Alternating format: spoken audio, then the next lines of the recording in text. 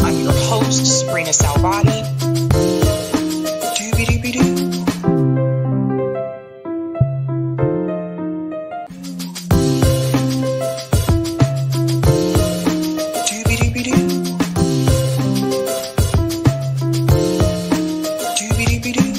I'm your host, sabrinasalvati.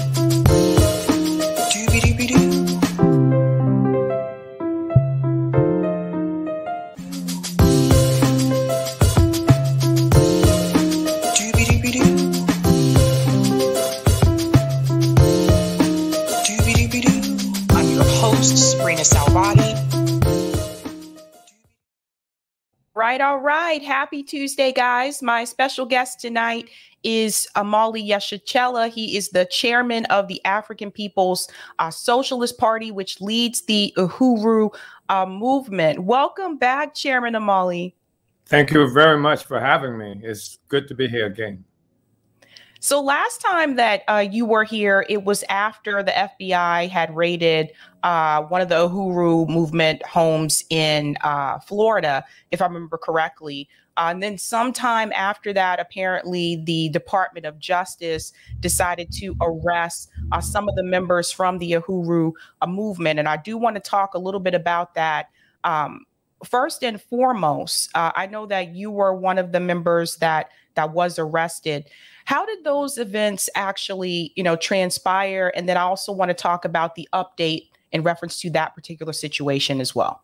Well, the first thing I want to tell you is that it was a coordinated raid of homes and offices in 2 states by the federal government. They used armored vehicles and flashbang grenades and drones, and they used battering rams and knocked down doors. In one place, they knocked down every door.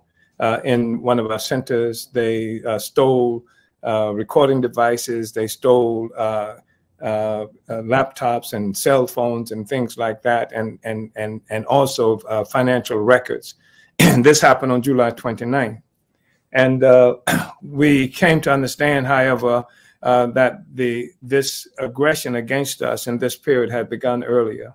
On July 2nd, right before the 4th of July celebrations and what have you, at the office in St. Petersburg, Florida, that was one of the places, the Uhuru House there, that was attacked by the FBI on July 29th. Someone pulled up into the parking lot and opened up his trunk in broad daylight and took out a military-grade flamethrower and torched a 15 by 25 foot red, black, and green flag hanging from a 50-foot pole out there next to the building. And so we didn't recognize it then, but it was a part of something that was developing, and that it seemed to us that this attack on July 22nd was a strike. It was like a test run. That would happen.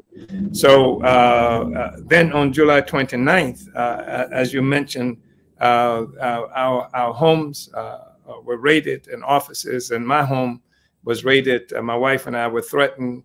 It's pre-dawn when this occurs, and out of the darkness, this booming voice on a loudspeaker commands us to come out with our hands up and our hands empty, that this is the FBI. And and when this happens, these explosions began to go off all around our house. And we were to later learn that in the back stairwell of the house as well, they had detonated these explosions. They call them flashbang grenades or concussion grenades.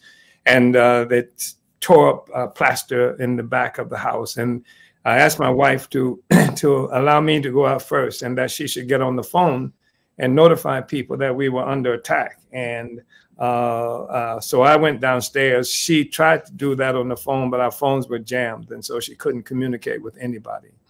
I get downstairs, and there's this military force standing there in front of an armored vehicle. There are various numbers of these militarily attired men and women standing there with assault weapons, and the assault weapons mounted with laser targeting devices, and all of them are hitting me in the chest. These letting me know that that they could kill me, that they have the ability to kill me if I should move in a fashion that they found undesirable. If I should stumble, the point was that it was a death threat. There was no doubt about that. And I'm remembering, of course, as they knew I would, the murder of Fred Hampton by the FBI Chicago Police Department in December of 1969. They came there at 4 o'clock in the morning. Here it's 5 o'clock in the morning. So when we get downstairs, my wife, when she comes out the door, she's almost hit in the head by a drone that's going up the stairs as she comes out. They send the drone up, and so I get downstairs. They zip tie me. They take my cell phone. They take, and my wife comes down, and they handcuff her behind her back. And so I'm inquiring, what is this about? Why are you doing this? And they say that there's a Russian national, that an indictment is going to come down later that morning against a Russian national, and our name came up in the indictment. My name did. And so that's why they were doing that. And they had a search warrant for my home. I asked to see the search warrant, and they said, well, it's here someplace, but the person who was talking to me didn't have it, he said. So we engaged in this kind of confrontation for a while, and they wanted me to sit on the curb, which was just a ridiculous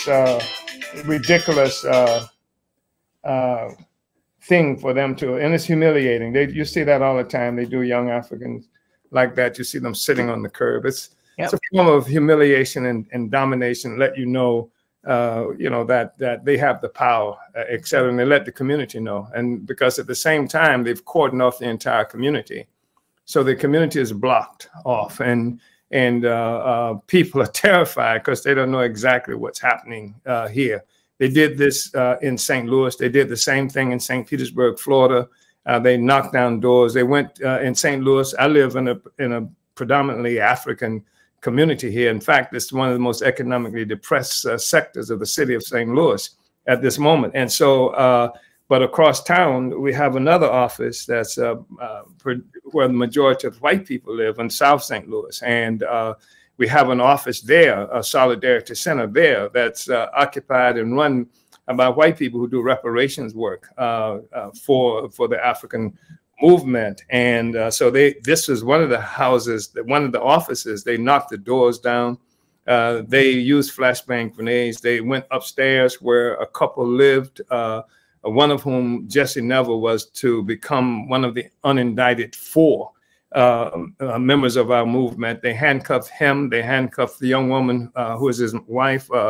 Also, these are white people, and then they go and attack the home of Penny Hess, who is the chairwoman of the African People's Solidarity Committee, a white woman, and they handcuffed her. Her friend, her roommate, housemate, and they occupied our building. They stole all kinds of equipment, materials, etc. And they occupied these buildings for up to 8 hours, just taking stuff. And we don't know everything they took. They took our radio off the air in St. Petersburg, Florida, momentarily for a brief period of time. They went into our archives. We have 40 years or more archived material from the African People's Social Party and the overall movement of Africans and other people around the world. They took things from those archives. They took financial records and what have you. All of this happened on July 29, 2022. And so it would be we are unindicted co-conspirators. They say we are co-conspirators with the Russian person, the Russian who they have indicted already. And they said that it put us in a very precarious kind of situation because we don't have standings in a courtroom because we haven't been indicted. So it's not like we can go to court and say, hey, what are you doing to us that we demand that this stop, because we haven't been indicted. We have no standing. We're just there. And with this threat any given time of the government attacking any time that they want to, et cetera. And of course, they've got all of our materials. They're building whatever they want to construct in terms of whatever case they want to put forward. Yeah.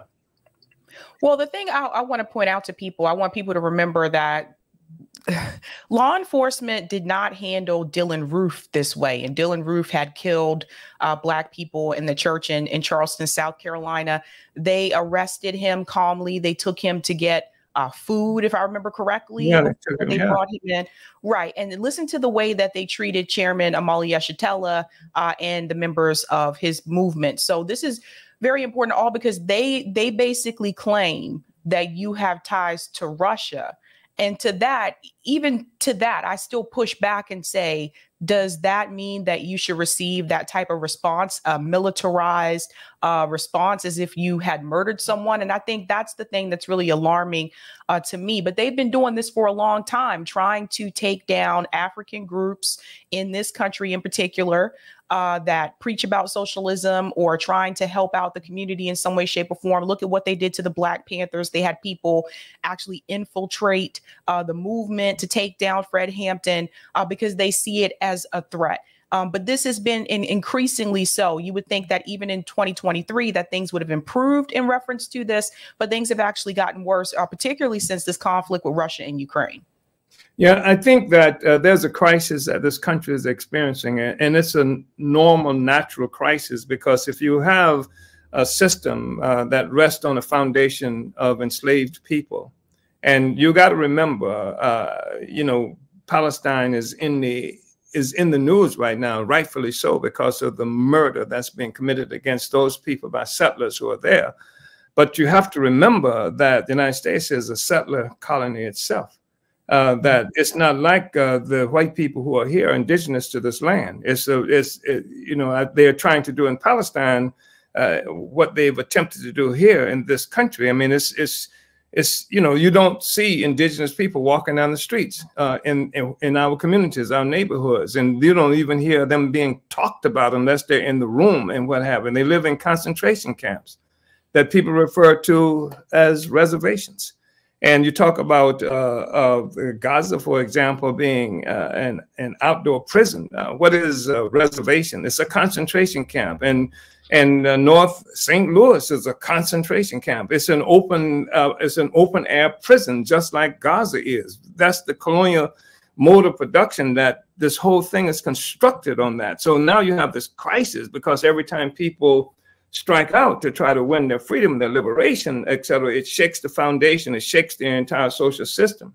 Now you got a situation where entities that were supposed to be non-significant, Russia, you know, 1994, it was supposed to be over for Russia.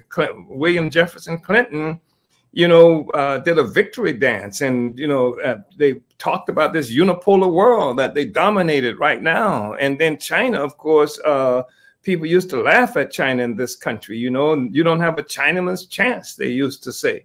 And China has become an extraordinary power. And it was a part of the whole struggle against colonialism that China was involved in.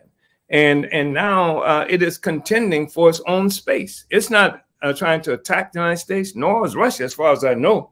They're just contending for their own space. And the U.S. and the colonial powers are determined to dominate all the space in the world, politically and economically, to control the entire world. And the illegitimate white nationalist state of Israel is a projection of that, that attempt at world domination, and specifically targeting, well, it's not just Palestine. Palestine is extraordinarily important because it's the vanguard of the whole struggle for the liberation of the Arab people, but it's the whole Middle East. It's the entire, all of the oil and Northern Africa and what have you. And Israel plays this incredibly role in carrying and functioning to destabilize, destroy, undermine. I mean, it's in Syria.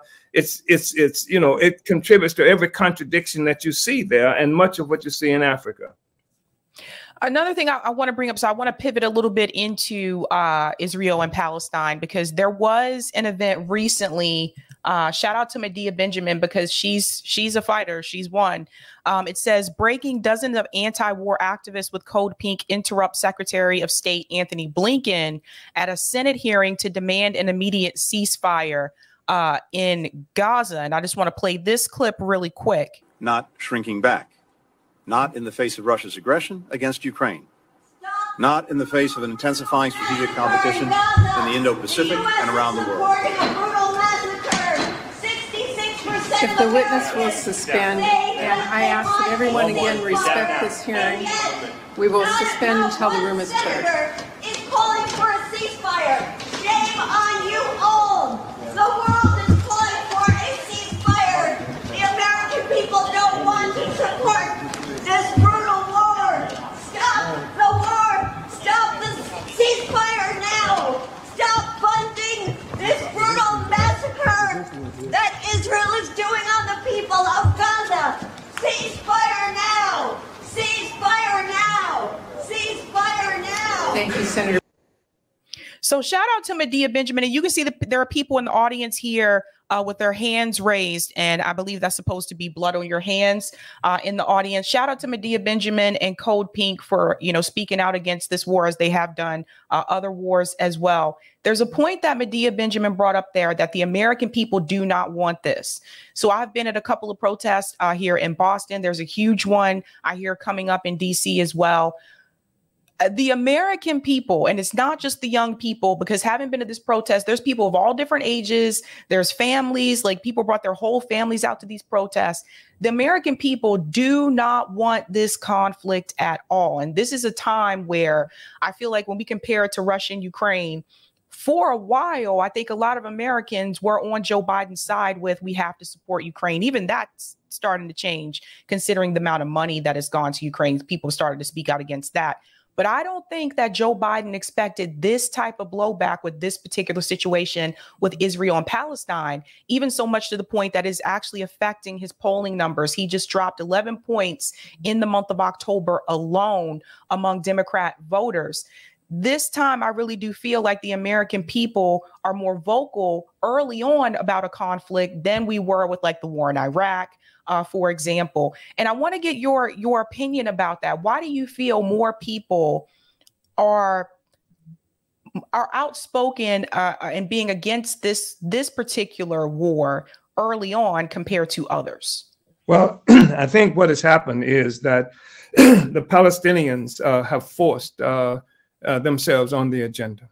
As far as the U.S. government was concerned and the illegitimate entity of Israel, they had quieted the Palestinian movement. They were making deals with Saudi Arabia, with Egypt and others, and they were appropriating resources to just make the Palestinian question disappear. Somebody had said that, in fact, we said it in the 1960s, that Israel exists because Palestine was disappeared. I mean, it was pushed into non-existence. And so, but the Palestinians came up, and it shocked everybody.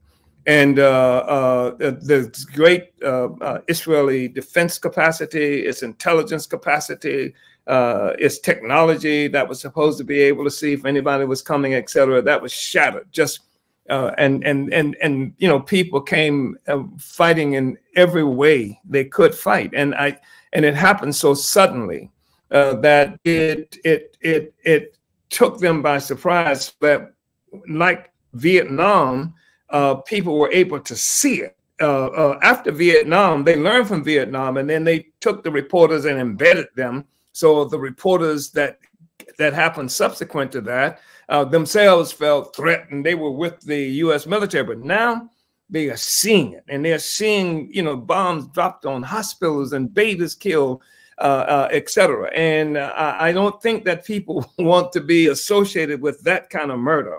To be able to see it automatically, you know, offers a suggestion of complicity if you don't say something, if you don't stand out, because they're doing it in the name of the American people.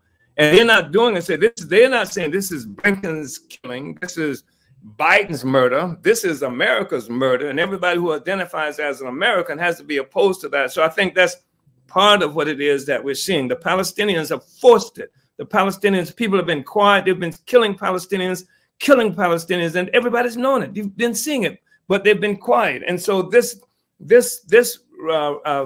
counter-offensive by the Palestinian people, this bold act by the Palestinians, I mean, coming from land, coming in, whoever heard of somebody making a fight on hang gliders and things like that? I mean, they were ingenious in terms of, and they broke through this extraordinarily impenetrable defense that they had established to lock the Palestinians into this prison. And that's what is true. When you talk about Gaza, the population is smaller than Brooklyn. And they use it as a bombing range. They're just murdering people in hospitals. They're murdering people, you know, in their community. They say, here is a safe zone that you can leave. Get out of Gaza. You got 24 hours to get 1 million people out of Gaza, they said. And then the routes that they established for people to leave, they murder people when they're trying to leave. This is what they're doing. And so obviously it's something that it's an obscenity. But that's how colonialism works. And that's really important for us to say. That's what George Floyd is. You don't just kill people. You put your knee in their necks and in this obscene, brutal kind of way that terrorizes the entire community. It's an example that they set. They dehumanize you. Even in the violence, it's a form of dehumanizing us, the Palestinians, the African people, etc. That's how colonialism works. That's right. Another thing I want to mention too, shout out to Al Jazeera and other independent media, you know, journalists that are there on the ground, because they have been able to get out the story of Gaza via Twitter, some part of Facebook. Facebook started blocking some of this information, but they've been able to get those videos out on Twitter. So we're all able to see what's actually happening. That's how I found out when they told people to move from the northern part of Gaza to the southern part of Gaza. That's how I found out that they were blocking the exits, that people were showing up there and they were preventing them from getting out. Then there's also this issue in reference to colonialism, this idea of the greater Israel, which Richie Medhurst has been really good about this, explaining like what Netanyahu has talked about at these conferences, that the goal is not just to stop with Palestine. The goal is to go into the southern part of Lebanon, part of Syria, part of Jordan. I think there's a small piece of Saudi Arabia as well. And the goal is to really push the Palestinians out into Egypt, even though Egypt said they can't take millions of people, but to push them out. But with colonialism, the goal is not just to take one small piece of land. The goal is to expand. That's how colonialism works. That's right. That's what they call it in this country. What was it? How did they characterize this movement from the small colony of settlers and you know, throughout the whole thing, the expansion? That's what it is, and it's massive gentrification.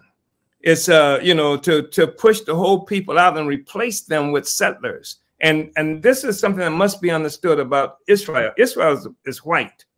It's white. I mean, there are black people who are there. There are black people in the military who are there. 50% of the Africans who are in the military in the state of Israel have been in prison. I mean, you've got black people who are there. They sterilize African women who are there. They talk about Ethiopian Jews and what have you, and they're catching hell. It's a white state. And I mean, even the concept, I mean, what's the difference ultimately in the master race as it might have been characterized here in the United States or characterized in Nazi Germany and the chosen people as the basis for being able to take over people's lands and resources and properties? It's extraordinary. As a political motivation for taking resources away from people, to be there as the chosen, and then also this thing about They're doing it because of the genocide, and genocide was committed against Jews. They were murdered, they were killed, and what have you, but they had a leadership that united with the system that killed them in Germany. They united with the system and transferred what that system was doing over into Palestine, and they're acting just like the murderers of Jews in Europe against the Palestinian people. That's an extraordinary thing. That's what the whole philosophy of Zionism permits them to be able to do that. So the Jews, caught hell in Germany, and obviously one has to be opposed to murder, to that happened to the Jews. But we have to be opposed to murder, period. You cannot have genocide, period. And if in fact what happened to Jews in Germany is a basis for them looking for a homeland, then it seems to me Germany or Frankfurt would have been the logical place for them to get that. Palestinians did nothing to them. Black people have done nothing to them. Arabs didn't do this to them. It was other Europeans, other white people who did this to them. And I would remind people in 1906, Germany did something similar to African people in Southwest Africa. Went to Southwest Africa, and the Herero people, the genocide, the murder that they committed there was a precursor to what happened later on to Jews right there in Europe and in Germany. But when the Jews were Germans,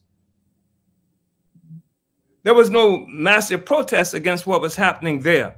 The point is that we have to be opposed to colonialism. And colonialism is nasty. And what it does, it treats the colonized as the others. And it creates a philosophy that justifies murdering the others. And they got away with it in the 1960s. They were able to have some element of success because they raised the issue of the Russian communists, the boogeyman, the Bolsheviks, communists, et cetera, et cetera. And so they were fighting against the communists, and the communists fear. And people were taught when I was younger, Sabby, you wouldn't remember this, but you get under even as children, elementary school, you get under the desk because the bomb might come any day. You hide from the atomic bomb that the Russians are going to drop. And then you had that. And then in the 1960s, you had this Russia phobia, this Russia. And then you had the black thing.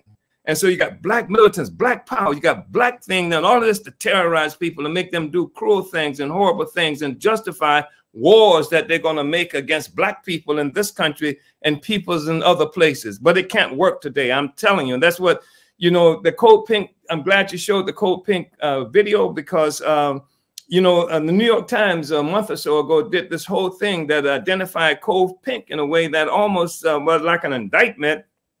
You anticipate indictments coming against Code Pink as well for the kind of work that they're doing. So I'm really impressed by the fact that they went in and took that stance in solidarity with Palestine. And I think more and more people are going to be doing it. And that's part of what we'll be taking with us on November 4th in the Black People's March on the White House. And I want to get to that in just a second, but I want to get your opinion about this belief that some people feel that this is not our fight. So I've been arguing with people on Twitter for quite some time that have told me that Black people should not care about this issue with Israel and Palestine. I heavily disagree with that because, first of all, genocide should affect everybody. Everybody should push back against genocide. Everyone should push back against occupation of people. I feel like what's happening to the Palestinian people is very much connected to what has happened to Black people, not just in this country, but also in Africa as well. And one of the things that I've been pointing out to people is that I don't think a lot of people understand that Black revolutionary leaders actually stood in solidarity with Palestine and the Palestinian people. If you were to go to Palestine in Ramallah, there is a statue of Nelson Mandela in Palestine. Angela Davis, for all of her more liberal stance that she has today, she stood in solidarity with Palestine and still does, according to a recent interview that I just saw as well. Malcolm X stood in solidarity with Palestine. So I feel like a lot of times Black people, particularly in this country, we have been brainwashed by a whitewashed version of our history as a people in this country based on the textbooks that they have given, students in the classroom. So a lot of people just don't understand and don't know the truth about people like a Malcolm X, the truth about people like a Fred Hampton, unless a movie comes out about them.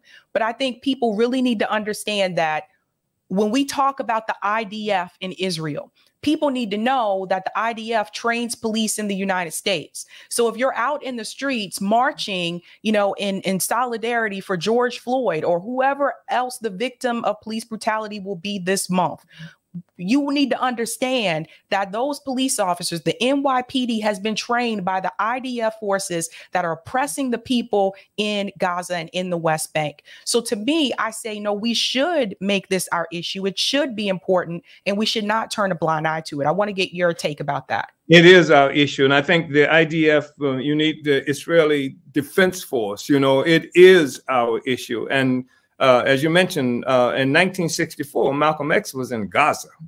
He was in Gaza, that's being destroyed right now. And he was murdered shortly after. He was murdered in 1965, not too long after he returned from Gaza.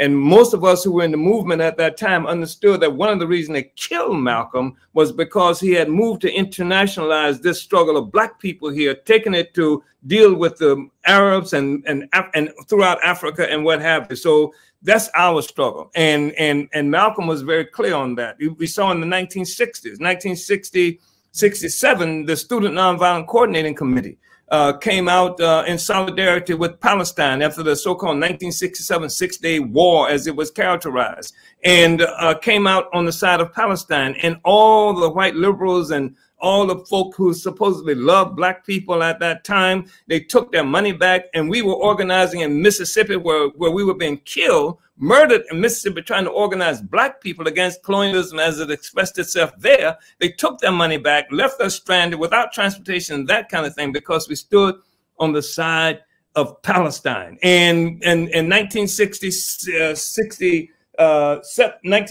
or so, we bought a full-page ad in the New York Times of Black people in solidarity with Palestine. We've always been a part of the same movement. You got Fanon, who people claim to love, you know, Frantz Fanon, you know, who promoted the struggle against Israel. You have the Black Panther Party historically has done that. So that's been a part of that. And the reason it's not known is because they murdered most of the people we're talking about.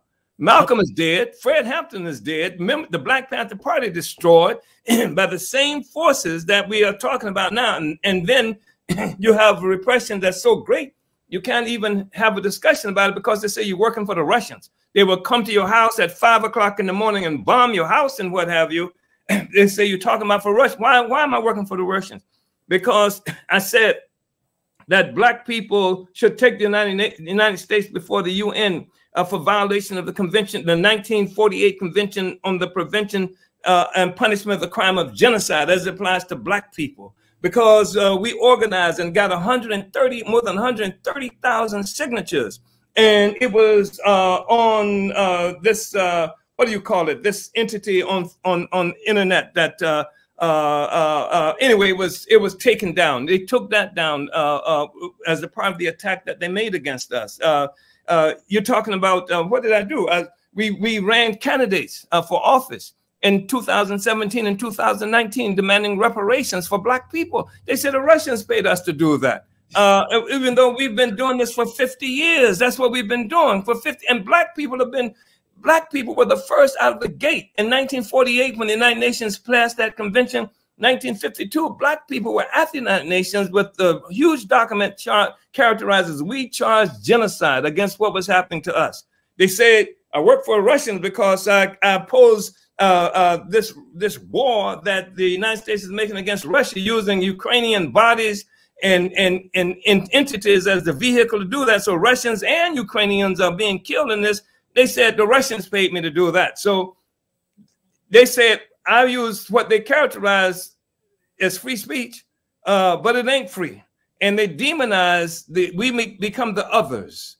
The Russians, the boogeyman, the Black people, the boogeyman. And they also infer here something very insidious, that it must be Russians because Black people don't have the agency of our own. We don't have enough sense. We don't have enough agency to say, this is our issue, this is our stance, etc. And that's what they will do even with the Palestinian question.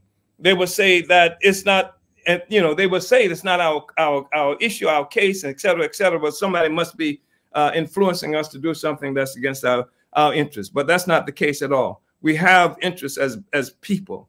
We have agency as people, and most of the people around the world. I mean, even as we have in this discussion, the thing that's disturbing to me is that there are forces who, in the name of supporting Palestine, would actually work to isolate the Palestinians from the overall struggle against colonialism. Because if we have in this discussion, there's a discussion being promoted in bourgeois and the colonial media that since the black people of in places like Niger and Mali pushing France out, now black people are just being killed, by other black people who are the terrorists, et cetera, et cetera. So it seems to me they're setting up a situation where black people should be, where the U.S. and other forces can go back into Mali, back and to rescue France or to rescue colonialism. Look at, they want to use they want to use Kenya to go into Haiti to attack African people there. They're talking about CARICOM. All of this is colonialism. In Venezuela, what they do with Venezuela, Cuba, that's colonialism. And all of that's a part of what's happening to Palestine now, and the Palestinian issue has to be taken on within the context of recognized as a part of colonialism, colonial mode of production, just as what's happening to black people is colonialism and colonial mode of production. We in this thing together. And I want Palestinians locked arms with me in this struggle. And I want people from Venezuela to lock arms with me in this struggle. And I'm going to lock arms with the Palestinians, the Venezuelans, and everybody else who's fighting against this social system. That's right. Well, there are some people that are speaking out in agreement. Black for Palestine said 2,000 plus black voices demand a ceasefire. Now we are making the statement as black people in solidarity with Palestinian people committed to our shared liberation. The genocide in Gaza is an emergency and we must act now. And this also mentions Angela Davis, Cornel West, Kalani, Mark Lamont Hill, No Name, Saul Williams, Warsan Shire, and more. So that was blackforpalestine.com. And then I want to bring up this event that's coming up soon, November 4th. So for those of you watching, if you're in the DC area, November 4th is going to be lit. It's going to be because lit. there is there's the Palestine March that's happening November 4th. And there's also the 15th annual Black People's March on the White House. Can we talk a little bit about this, Chairman? The 15th annual Black People's March on the White House is also a Palestine march. We've always held Palestine high. It's always been a part of our national Black political agenda for self-determination. And although there has been some effort to try to split the two, but it is Palestine. We march against colonialism, and we also have created, as in July 8th, we created this anti-colonial free speech mobilization, so that we're doing it in Washington, D.C.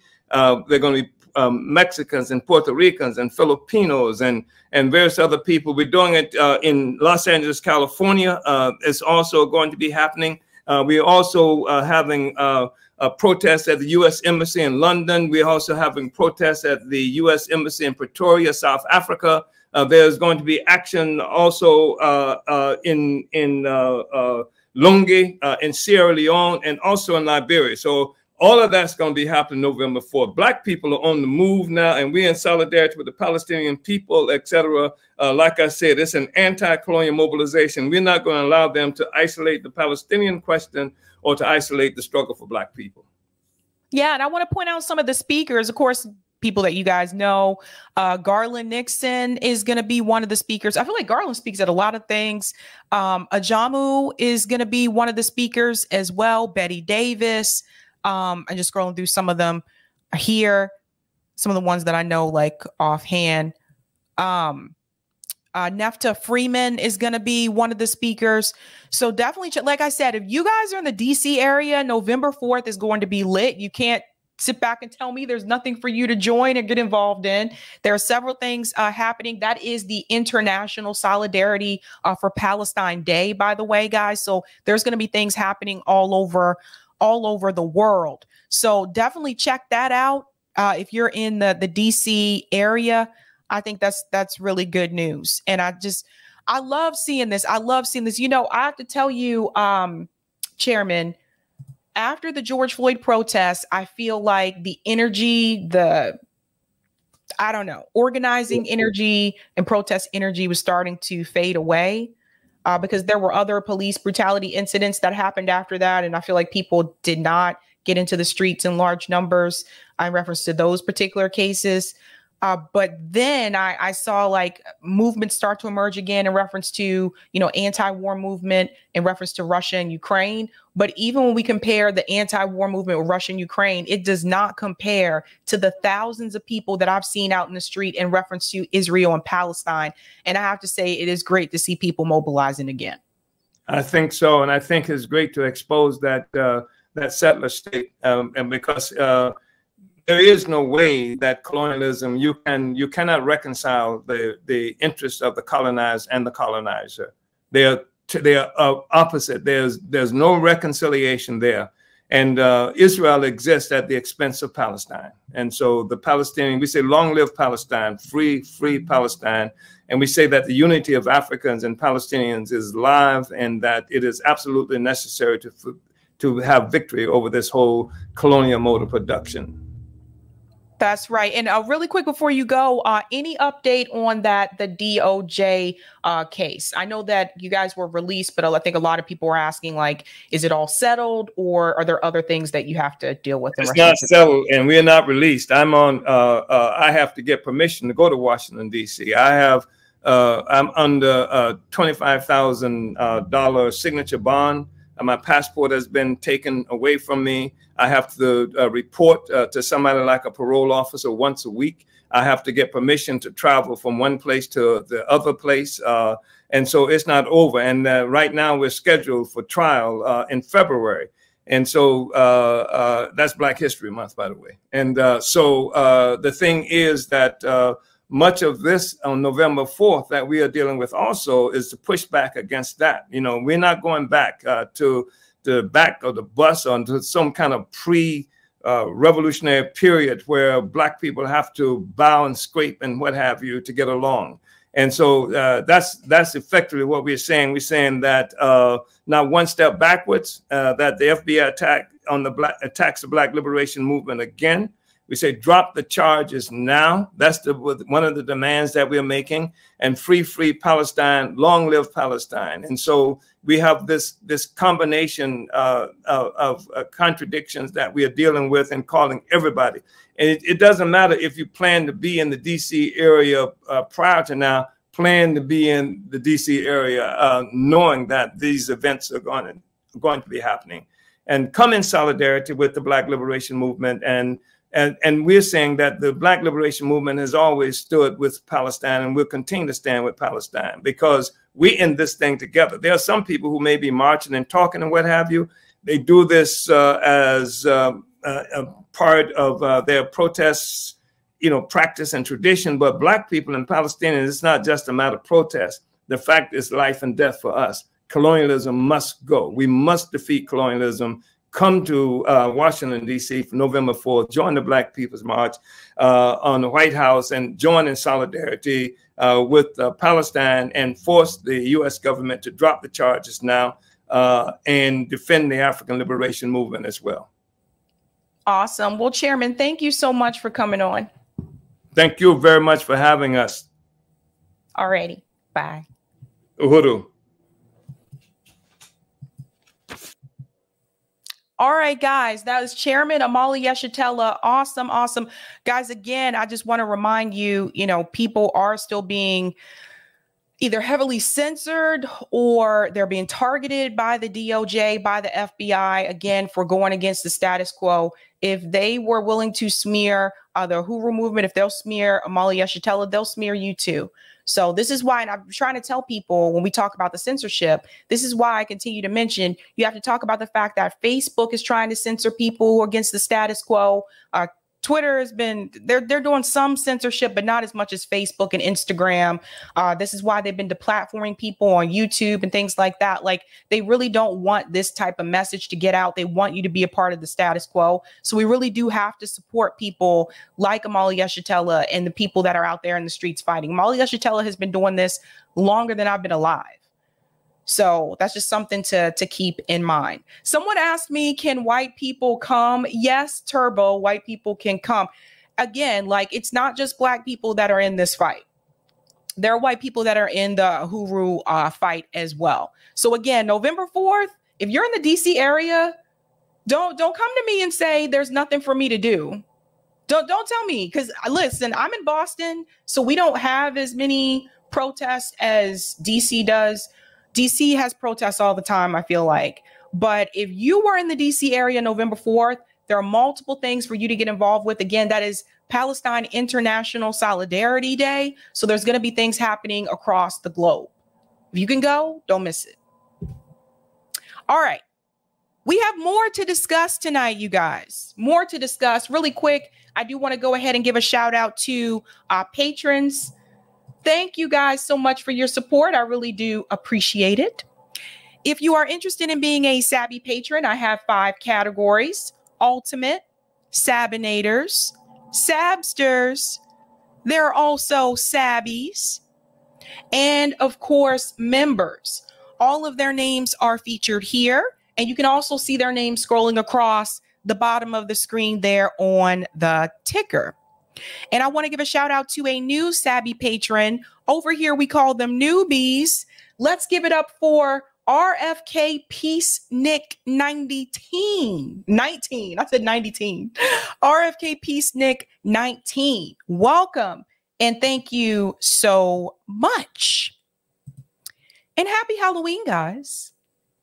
Didn't think I forget, did you? Didn't think I forget. Usually, like, sometimes I'll dress up for like Halloween, like on YouTube, but I was interviewing the chairman tonight, so I did not want to come on here with a costume. I don't want to scare anybody. But yeah, but happy Halloween. I hope you're having a good holiday. I don't know if you guys participate in like trick-or-treating. Like, do kids still trick-or-treat? I don't have trick-or-treaters come by, so I'm seriously answering that question. Do kids still go trick-or-treating? I don't know. You guys would probably know. All right. So what else are we going to talk about tonight, guys? Let's go ahead and share that thumbnail and we'll get into the other news stories. There's a lot happening right now, folks. Wait till Thursday. I have a huge show Thursday because I couldn't fit everything in tonight, obviously. All right, tonight we are discussing Noam Chomsky alerts. What is this about? Is Noam Chomsky, has he been right all along about a particular issue? We're going to get into that. We're also going to discuss Rashida Tlaib pressures Joe Biden. So this is actually pretty huge. I was surprised to see this coming from Rashida Tlaib, but we're going to get into that and we'll talk about whether or not this will be effective. We're also going to discuss John Fetterman is confronted, and we're going to talk about this divide that is happening among the left in reference to this position with Israel and Palestine. And some of these things we kind of predicted before, but we're going to talk about these new events that have happened. And of course, Omali Yeshitela was just here. Let me go to the comments and then we'll get into the first story. Thank you for the super chat, Chima Madu. How do you feel about all of these Black Hebrew Israelite clowns fighting with Palestinians and pro-Palestinian protesters on the streets of Chicago? So I have not seen that. I'd have to look at that. I don't want to go into calling them clowns, but what I would say is I want everybody to realize that all of us should be against genocide. Shout out to Rick says, Uhuru. Shout out to Sean says, Uhuru. What's going on? Bebel says, Sabby, I don't understand. Is the Uhuru rally together with the other solidarity rally or separate? So what I understand is this is a separate event, but I have this feeling from what I've seen. It seems like all these people are going to end up together at some point or another. DC is only so big in reference to like protests and things like that. So either way, like I'm saying, you have a way to get involved. See Cal. Yes, we went trick-or-treating or treating today. Oh, so are people doing this earlier now? Is that the thing? Do kids go trick-or-treating earlier than Aziz said? I did Halloween dressed as myself. All right, Aziz. All right. Oh, man. Okay. So let's go ahead and get into our first story here, which is about John Fetterman.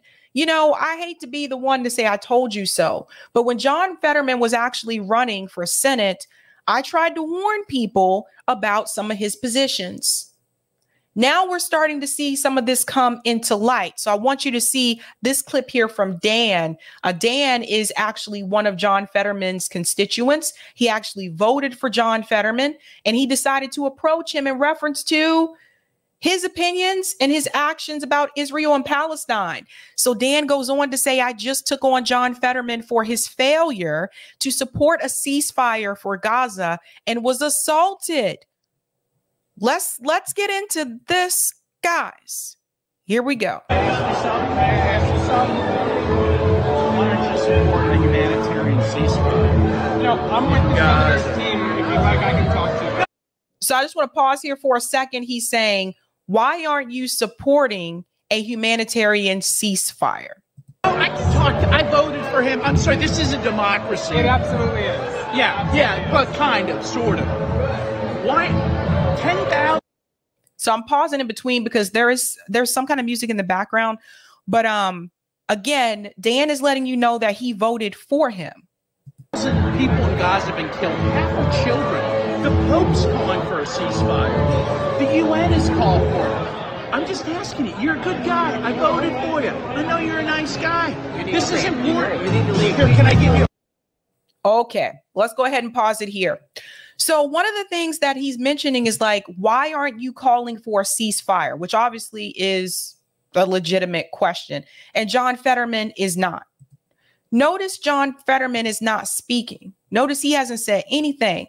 Now, I don't know who this gentleman is. I don't know if that's John Fetterman's bodyguard or whatever, but this guy just kind of jumps in to push Dan out the way, which I felt like this interaction here and this position from whoever this guy is. I don't know who this guy is. John Fetterman's a bodyguard, we're going to call him. I feel like this position is a bit extreme, considering the fact that Dan was not hostile towards John Fetterman, asked him a question directly to his face, told him that he voted for him, he supported him. And yet here comes Fetterman's bodyguard to jump in. And this is the way that he responds. And this is what I've been saying before about holding your politicians accountable.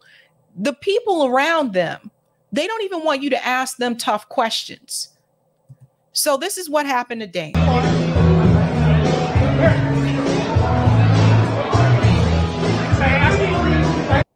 Is this necessary? Is this necessary?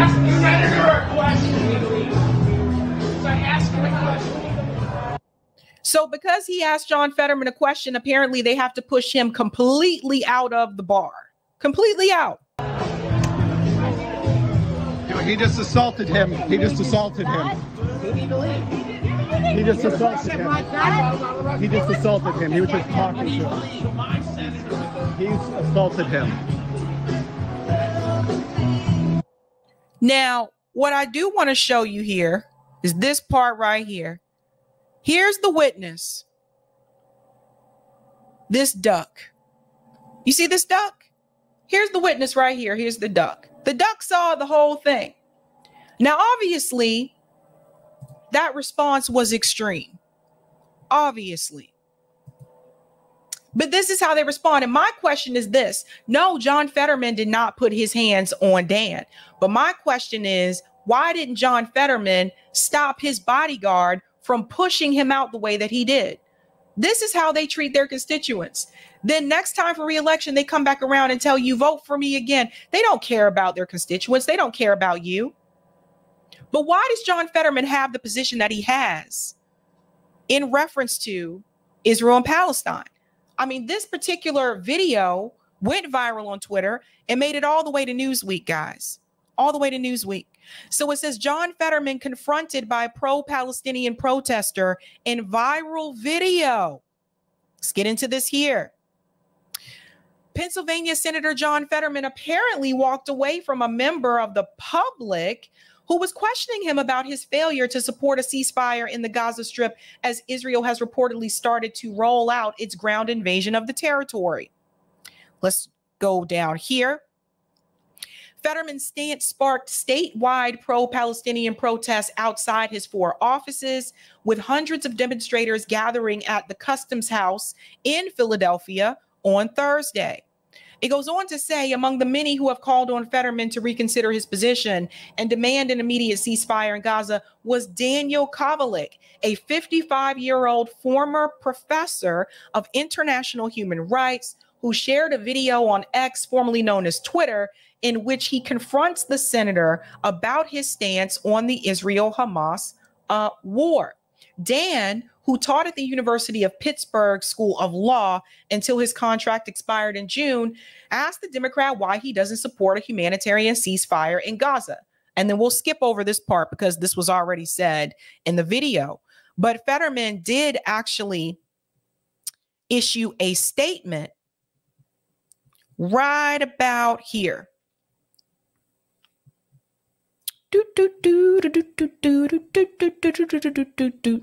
In a statement published by his office, Fetterman said he won't support a ceasefire in Gaza until after Hamas is neutralized.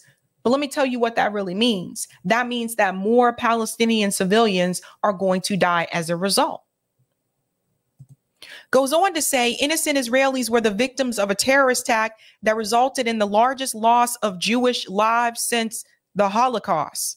Now we know that the tragedy at the Gaza hospital was not caused by Israel. I grieve for every innocent person and brave Israeli soldier killed since Hamas started this war. If not for the horrific attacks by Hamas terrorists, thousands of innocent Israelis and Palestinians would still be alive today. Would they? Would they though? For the past 2 years, haven't we been showing you how they've been killing Palestinian people, people who were peaceful protesters in Palestine, how they were shooting at their feet, how they've been dragging kids through the street? This isn't new. This isn't new. Let's continue. He added, now is not the time to talk about a ceasefire. We must support Israel in their efforts to eliminate the Hamas terrorists who slaughtered innocent men, women, and children. Hamas does not want peace. They want to destroy Israel. We can talk about a ceasefire after Hamas is neutralized. So that was his response. Now, in reference to what he's saying here, that Hamas wants to destroy Israel, can't we say also that Netanyahu wants to destroy Gaza? According to leaked documents that I'm going to show you later on tonight, that is the case, that they don't want the Palestinian people there. That has been the plan from all along. But John Fetterman isn't going to say that. And I want to get to this part right here as well.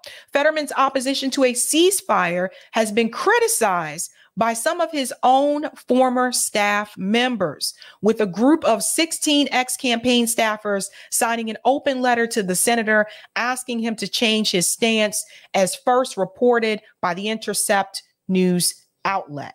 Now, I don't know what those staffers were thinking, and I don't know where those staffers have been, because from the very get-go, when John Fetterman was running for Senate, he was very clear about where he would stand in reference to Israel and Palestine. So I'm going to take you back. I'm going to take you back to this article from Jewish Insider. Just a reminder, folks, just a little reminder. This article was written April 11th, 2022. John Fetterman says he'll lean in on U.S.-Israel relationship as senator. Let's get into it. I'll make this a little bit larger. John Fetterman, the lieutenant governor of Pennsylvania and the Democratic frontrunner in next month's high-profile Senate primary, said he was eager to affirm his unwavering commitment to bolstering ties between the U.S. and Israel in an interview with Jewish Insider on Thursday, emphasizing that he will lean in on such efforts if he is elected to the upper chamber this November. So there you have it. He told you what he would do way ahead of time, way ahead of time. Now, I also want to say this because I remember something else. Back during this time, those of us at RBN, we told you about John Fetterman. We warned you about John Fetterman. We told you he was not progressive, while other commentators sat here trying to convince their audience that he was progressive and that he supported progressive policies when there was actual video footage of him telling you that he was not progressive. We'll get to that in just a second. I don't know how many times I showed this article on my channel during that time. Granted, I didn't have as many viewers then as I do now, but I don't know how many times I had to show this. And it wasn't until it seems like all of a sudden people don't realize this until after he was elected. After he was elected, he was very clear about where he would stand in reference to this position. He went on to say, whenever I'm in a situation to be called on to take up the cause of strengthening and enhancing the security of Israel, or deepening our relationship between the United States and Israel, I'm going to lean in. Let me highlight this again, because this is the tell-all, folks. Whenever I'm in a situation to be called on to take up the cause of strengthening and enhancing the security of Israel, or deepening our relationship between the United States and Israel, I'm going to lean in. So I don't know why people are surprised now. And those 16 staffers or former staffers of his, why are they surprised? Why are they surprised now all of a sudden? He told you who he was. This is what happens when people don't pay attention. And he went on to say here, the relationship is a special one that needs to be safeguarded, protected, supported, and nurtured through legislation and all available diplomatic efforts in the region. So we all know why politicians are doing this. We all know why. We all know why. Now, I tried to warn you, and I'm going to show you that I tried to warn you. This was over a year ago, this stream, 1 year ago. I said Fetterman was not progressive. Listen to this part. And I didn't know about this. So I'm going to let you hear this for yourself. Here we go. Are you a progressive? No, I'm just a Democrat that has always run on what I believe and know to be true. And 6 years ago, that was considered progressive. But now there isn't a single Democrat in this race or any race that I'm aware of that's running on anything different. So that's not really progressive. That's just where the party is. I think that's the essence of what our party stands for, right? What? Thanks for watching. No. One more time. Are you a progressive? No, I'm just a Democrat that has always run on what I believe and know to be true.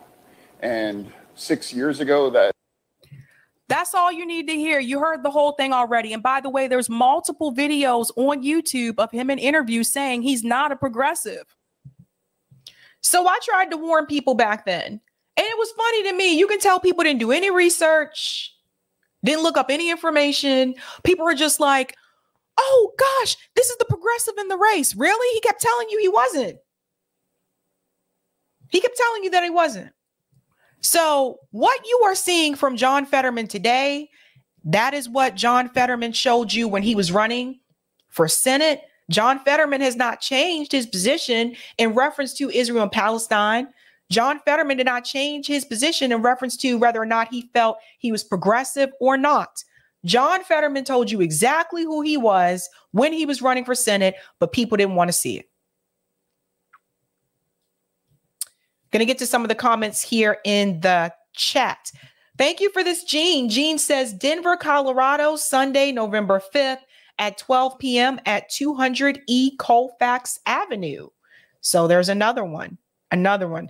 Gamer says, Fetterman is terrible and is owned. Yes. Yes.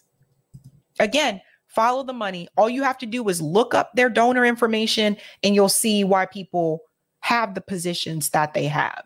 I'll take that comment on Rockfin, Eric. Thank you. Thank you for the tip on Rockfin, JVB. Thanks for bringing Mr. Yeshitela on. You are welcome, JVB. You are welcome. We're moving into this story about Rashida Tlaib and Joe Biden. So apparently, obviously, Rashida Tlaib has been very vocal about the plight and the struggle of the Palestinian people. Obviously, Rashida Tlaib is also Palestinian. And sometimes she stood alone with that position in Congress. I pushed back on Rashida Tlaib over a week ago when I said, well, if you feel as strongly as you do about this issue, then maybe you should vow not to endorse Joe Biden, and you should be calling for people to not vote for Joe Biden since he is supporting this conflict. Well, apparently that is now happening. And I couldn't believe it. Believe it or not, I'll give credit where credit is due. Rashida Tlaib is now pushing this type of campaign to actually tell people to withhold their vote for Joe Biden. I want to go ahead and bring this up. It was Means TV that announced this. There is no excuse for Joe Biden's support of Israel's genocidal campaign in Palestine.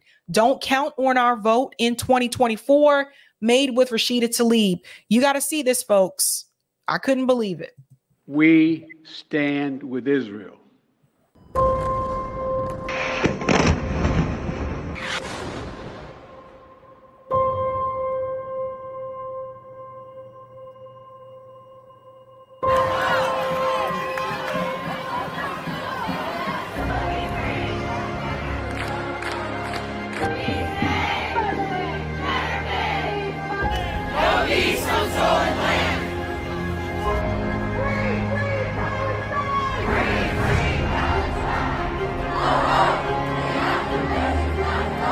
Mr. President, the American people are not with you on this one.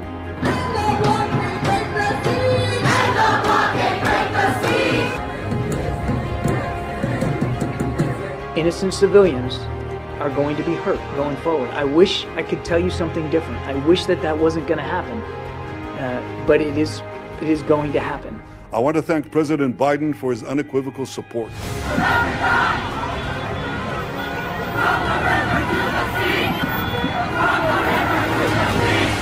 We will remember in 2024.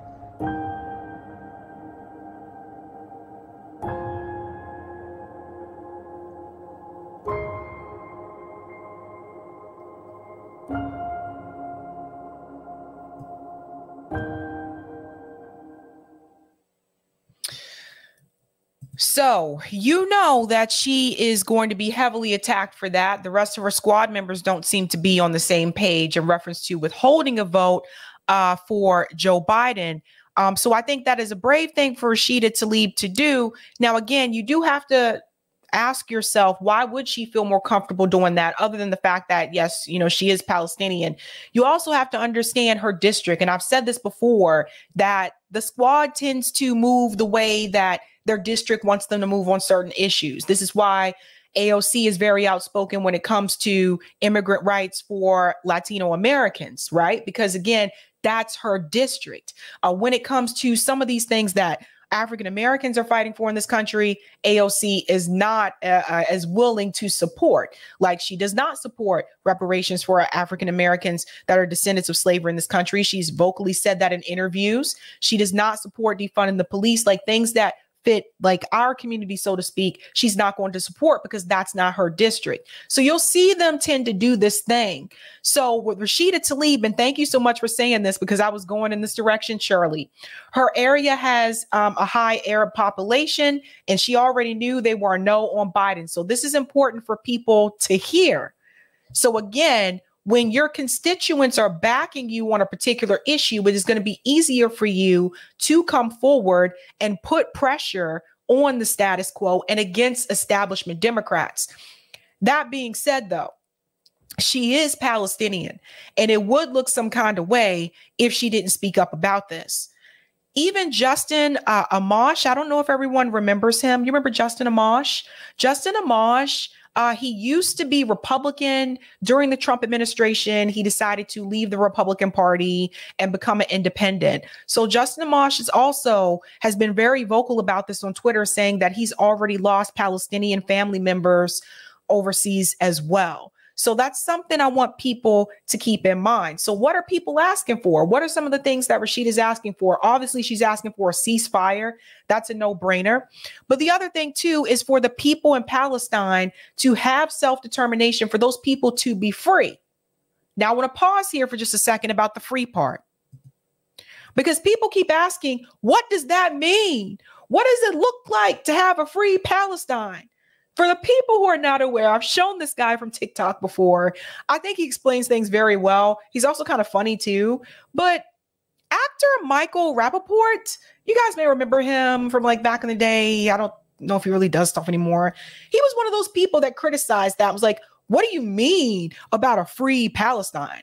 Like, if you have to ask that question, then that tells me you don't know the history. That tells me you don't really understand what the Palestinian people are going through. That tells me that you don't understand that there was a Palestine, which a lot of people still don't want to acknowledge, that there was colonialism that did happen there, that the Palestinian people have been pushed out, and that they have had their homes seized and taken away from them. So this gentleman from TikTok, who I think is pretty cool, he explains these so well. And it honestly will just make you feel like a dummy if you're not paying attention. Listen to this. A lot of people are saying free Palestine. I would like people to explain what that means and what that looks like. I'll tell you exactly what that looks like. It looks like Palestine being given their primary right to self-determine as a people in accordance with international law and the world consensus. It looks like Palestine not being encircled, besieged, blockaded, and invaded by Israel. It looks like Palestine not being kept on what human rights organizations and international judicial bodies all resoundingly and unanimously decry as a diet of starvation, where they are deprived of basic human necessities they need for survival, including food, medical supplies, and building materials that they need to rebuild their cities after that murderous regime comes in and invades their land so they can mow the lawn with disproportionate violence, which they've been doing for decades. It looks like Palestine not being the victim of an endless barrage of war crimes, collective punishment, and crimes against humanity. So there's your answer to that, folks. For people who keep asking that question, yes, that's what it would look like. But there is a split in reference to squad members and the left in particular around this particular issue.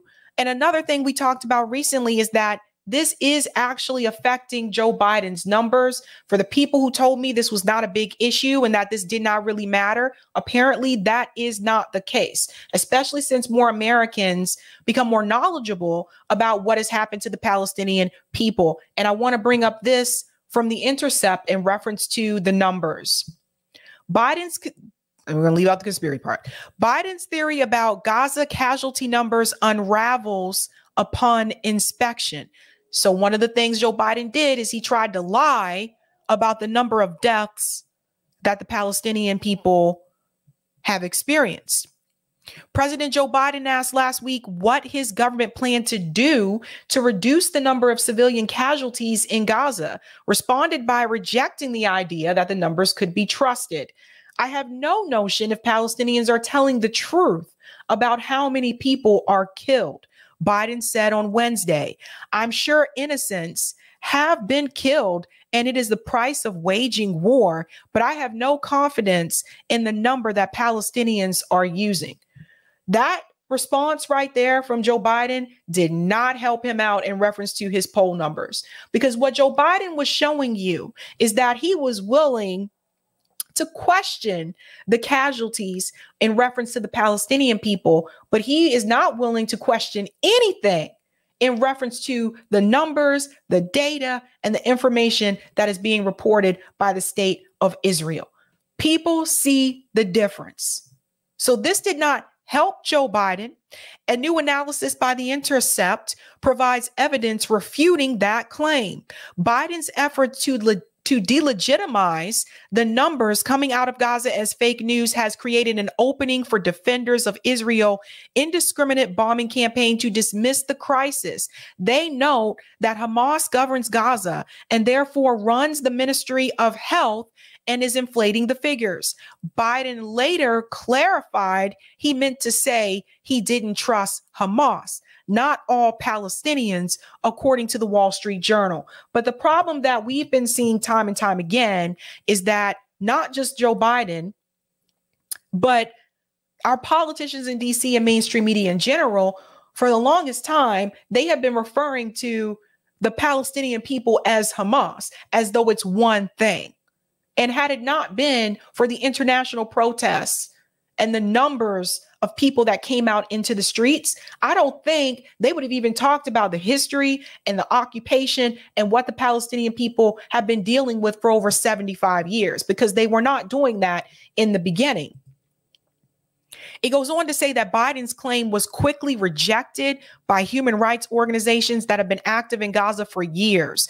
The Associated Press noticed that the Ministry of Health's figures from previous conflicts have broadly matched the numbers arrived at by both the Israeli government and the United Nations. And the State Department itself has long considered the numbers reliable.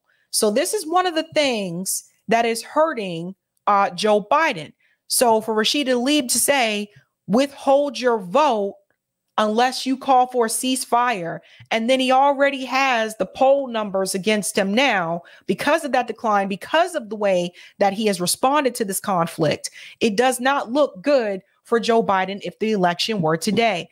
Now, to another point about this divide in reference to what's happening with the squad and people of the left altogether, this is a moment where I really do feel that if the left is really going to use leverage once again, this is another moment where that could be done. It was not done during Force the Vote. It can be done now. So we have another opportunity of this.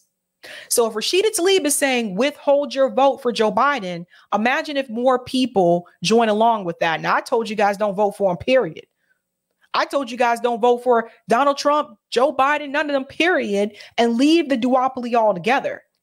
But imagine how much leverage and how much effect that could have if more people joined along with Rashida Tlaib in solidarity and said, I'm withholding my vote for you, Joe Biden, if you do not call for a ceasefire. Imagine. Now, the left is raising a ruckus here, so to speak, not necessarily politicians or just politicians, but I'm talking about the left in the streets. I'm talking about those of us on the outside. Left revolts over Biden's staunch support of Israel amid Gaza crisis. Excuse me. And you can see it says ceasefire now. On Wednesday afternoon, hundreds of liberal Jewish American activists staged sit-ins in the Capitol Hill offices of top Democrats, including in the Senate office of progressive champion Bernie Sanders, to demand a ceasefire in the escalating war between Israel and Hamas. As they sang in Hebrew and prayed for peace, the House floor resumed legislative activity for the first time in weeks after the election of a new Republican speaker, Congressman Mike Johnson. Oh, here we go. In his first act, Johnson brought to the floor a resolution declaring U.S. solidarity with Israel after Hamas rampaged through Israeli cities, killing 1,400 people and taking more than 200 hostages. Let's talk here for a second about the death toll, because this is something I've been talking about for quite some time. And that's the fact that, again, when you compare the numbers, and we've compared the numbers for over, I think we went all the way back, 15 years ago? Every year, there were always more Palestinian death and casualties than there were Israeli death and casualties. So let's always remember that. Nearly all House Democrats voted to approve the measure, save for a resolute minority who dissented, citing its failure to address the thousands of Palestinians killed in Israel's retaliatory bombing campaign of Gaza. The discontent on display in Washington was a testament to the rising anger among the party's left over the response from Biden and Democratic leaders to Israel's war in Gaza. but as many progressives split from the White House over the U.S. staunchly pro-Israel stance, there were also splits within the left itself, a sign of the raw emotions stirred by the conflict. To Joe Biden, this is what happens when you don't have a base. You see, Joe Biden never had a base. What Joe Biden had were people who voted for him because they were afraid of Donald Trump being reelected. That's what Joe Biden had. Let's think about people who had a base. Barack Obama, as annoying as he was, and through all his faults, when he ran for president in 2008, he had a base. He had a base of people. He had a smaller base in 2012. But he still had a base. Donald Trump has a base. Joe Biden doesn't have a base of people. So when you don't have a base and people just voted for you because they were afraid that the other candidate would get reelected and they didn't want that candidate again, and now you're going into a reelection year and you have people that Bernie Sanders told to vote for you because, again, you don't want to get Donald Trump again. Now those people that Bernie Sanders funneled in to vote for Joe Biden, those people didn't change their policy positions. The progressives that, held their breath and decided to vote for Joe Biden, those people still want Medicare for all. Those people still have an issue with this conflict in Israel and Palestine. So even though Bernie Sanders was able to move progressive people and get them to support Biden in the end, not all of them, but some of them in the end, they didn't move on the issues. So now some of those people are saying, maybe I don't care if we get Trump again, because this issue is too important. Joe Biden has just been relying on Trump bad. He goes on to say, or he talked about the death toll. He had no confidence. Online, many progressives seethed, accusing Biden of further enabling violence against Palestinians and predicting that he would pay an electoral price next year with Muslim and Arab American voters who have emerged as an important Democratic constituency in recent elections. This is another thing, too. That base right there, Muslim and Arab voters, they may not come out for Joe Biden again. In fact, I've heard from some of them that they plan to not support him in 2024 again. And then I want to get to this piece here.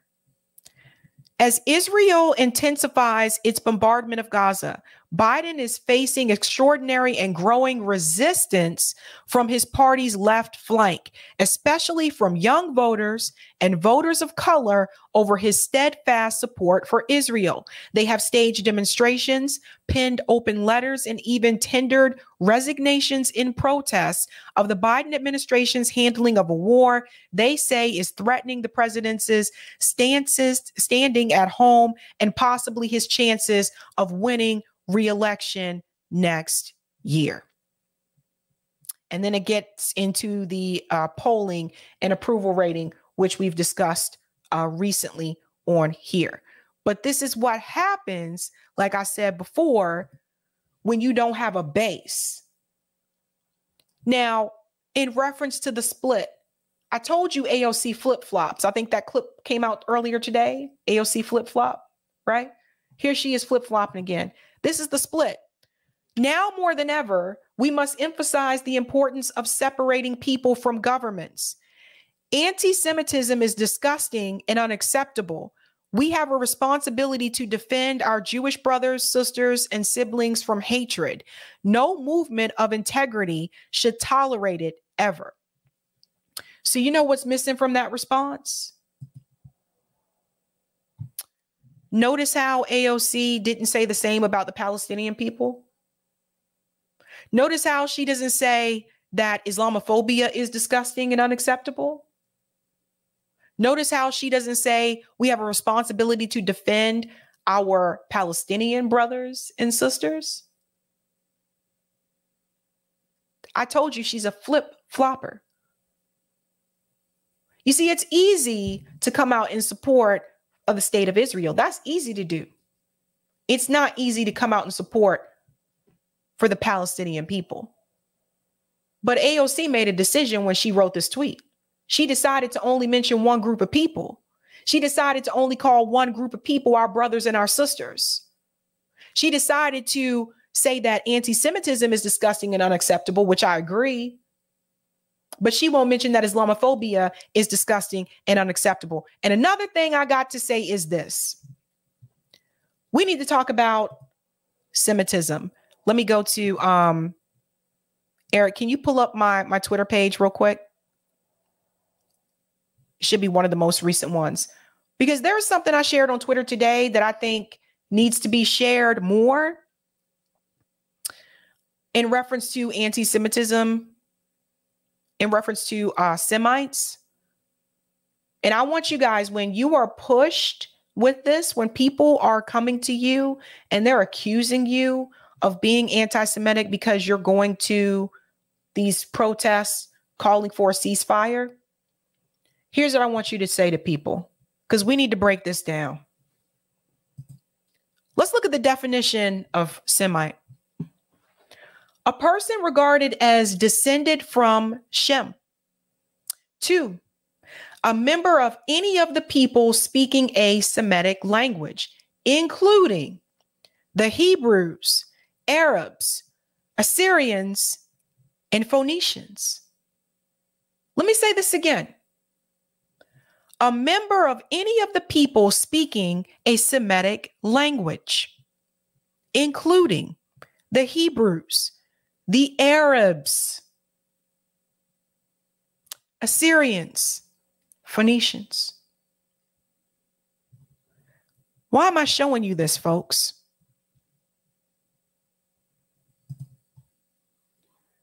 Palestinians are Semites.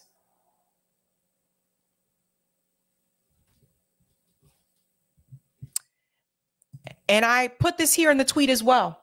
Palestinians are Semites. Stop letting people tell you that pro-Palestinian protests are anti-Semitic. Make sure when people come at you with that jazz, when they hit you with that, make sure you let people know, pull up that definition. Most people probably never even seen that definition until now. Most people don't know. This is what happens when people don't do any research. When people don't check things out on their own and they just listen to what they're told. This is what happens.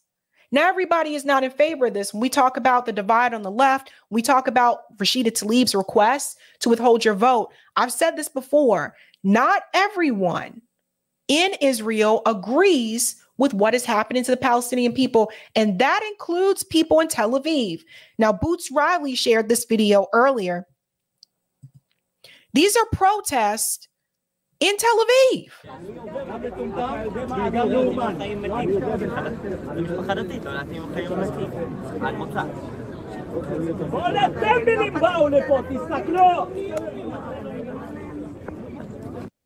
You guys see this? Look at this. Ceasefire. Ceasefire. Are these Palestinians? No. These aren't Palestinian people. And this is what mainstream media doesn't want you to see. They don't want you to see this. They didn't want you to see Jewish Voices for Peace protesting in DC and New York City. They don't want you to see that. That actually hurts their narrative, right? If you see that there are Jewish people that do not agree with this. But these are the things that we have to let people know. We cannot continue to just sit by and let this go by the wayside. And I'll tell you one thing, not everybody can get out into the streets. Some people physically cannot get out into the streets. Some people can't because of their job, right? Like some people may lose their job if they're caught on camera anywhere, protesting any type of thing, any type of event. But what can you do? You can share those protests. You can let people know about it. But I'm going to tell you this, whether you share these events, whether you attend these events or not, Do you want to look back on this day 10, 15, 20 years from now and say, damn, I wish I would have done something? Or do you want to look back on this day and say, I was part of that. I was against it. And I point back to the Vietnam War as well. Vietnam War as well. All the people who were protesting against the Vietnam War, they were right. The people who protested against the Iraq War, they were right. So that's something to keep in mind. Thank you for the super chat, Till Mendom Nation. To Mendom Nation? That's an interesting name. I'm from Germany. If you openly support Palestinians or call out the Israel regime, you'll be canceled. I lost friends over the last couple of weeks for just reposting tweets showing the genocide. Yeah, I lived in Germany. I spent like most of my childhood there. It's very sad to see Germany. Boy, I tell you, it's very sad. Thank you, Chima. In Baltimore, these protests are non-existent. You know why, Chima? Let's talk about this for a second. I believe part of that is due to the fact that most of these things takes place in DC. And DC and Baltimore are close together, right? So my family's from Baltimore. And I think part of the thing is like everybody knows all of the energy and mobility is going to be in DC, not in Baltimore. So it's like, we can mobilize and have this protest in Baltimore, but honestly, I could just hop in the car 30, 45 minutes, depending on traffic, 30, 45 minutes, and I can be in DC and go to the event that everyone's going to attend. But I know what you mean. Thank you for this as well, Chima. Palestine was called Palestine by Greeks and Romans. Thank you for that. Thank you, David. Someone ought to define anti-Semitism to AOC. I bet you she doesn't know that either, what I just showed you. Natural Healer Mom. They are brave. Bless them, Lord. Yes, they are brave. Shirley says, I'm a new member of Jewish Voices for Peace. Thank you, Shirley. Awesome. And thank you, Chima. Amharic is the oldest Semitic tongue still spoken. Interesting. Chima, you know a lot. You know a lot. We're going to get into this story here about Noam Chomsky. Now, Noam over the past couple of years, Noam been kind of striking out. Like he was striking out when we talked about the mandates. He had a cringe position in reference to that. He said that people should be put on a separate island. Noam was losing it, okay? I was not feeling Noam. Then the information was released that Noam Chomsky apparently was a friend of Jeffrey Epstein. Noam tried to brush it off, pretend like it was no big deal. And I'm like, it's a big deal that you were meeting with this guy and hanging out with this dude. So there was issues there as well. So the past couple of years, Noam has not been on my top list. But someone sent me this video. There's two of them. First, I want to play you one from 7 years ago. And this is also in reference to Israel and Palestine. I think it's really important that you hear what he said. Why does the U.S. support Israel? And then I'm going to show you a more recent one. You need to hear this, guys. I wish I heard this back then. Listen to this. Why does the United States support Israel? Well, there's a history, and a very interesting one. It actually goes back a long time. One thing to remember is that Christian Zionism is a very powerful force, which goes back long before Jewish Zionism. Let me pause there for a second.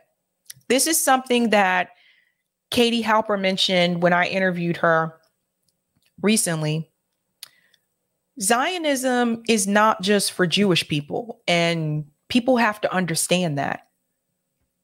Listen to what he just said. There are Christian Zionists. There are Jewish Zionists. Not everyone that is Jewish is a Zionist. Everyone that I know is Jewish is not a Zionist, by the way. And not everyone that is a Zionist is Jewish. So pay attention to this. In England, particularly, Christian Zionism was a powerful force among British elites. It's part of the motivation for the Balfour Declaration. And for powerful force among British elites. And which country was the one that decided that after the Holocaust, that Jewish people can settle in Palestine. They chose Palestine. I think at one point they looked at Uganda, African countries, and initially settled on Palestine, basically said this land was open and available. Obviously, that was not true. There were Palestinians that were already living there. But who made that decision? That was Britain. Let's go on. For Britain's support for Jewish colonization of Israel. Remember, the Bible said, and that's a big part of British elite culture. Same in the United States. Woodrow Wilson was a devout Christian who read the Bible every day. So did Harry Truman. In the Roosevelt administration, one of the leading officials, Harold Ickes, once described the return of the Jews to Palestine as the greatest event in history.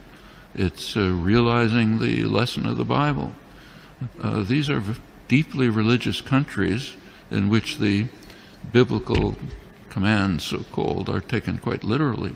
Also, this is just part of colonization. This is the last phase of European colonization. And notice that the countries that are most strongly in support of Israel are not just the United States. It's the United States, Australia, and Canada, the offshoots of England, Anglosphere sometimes called, unusual forms of imperialism.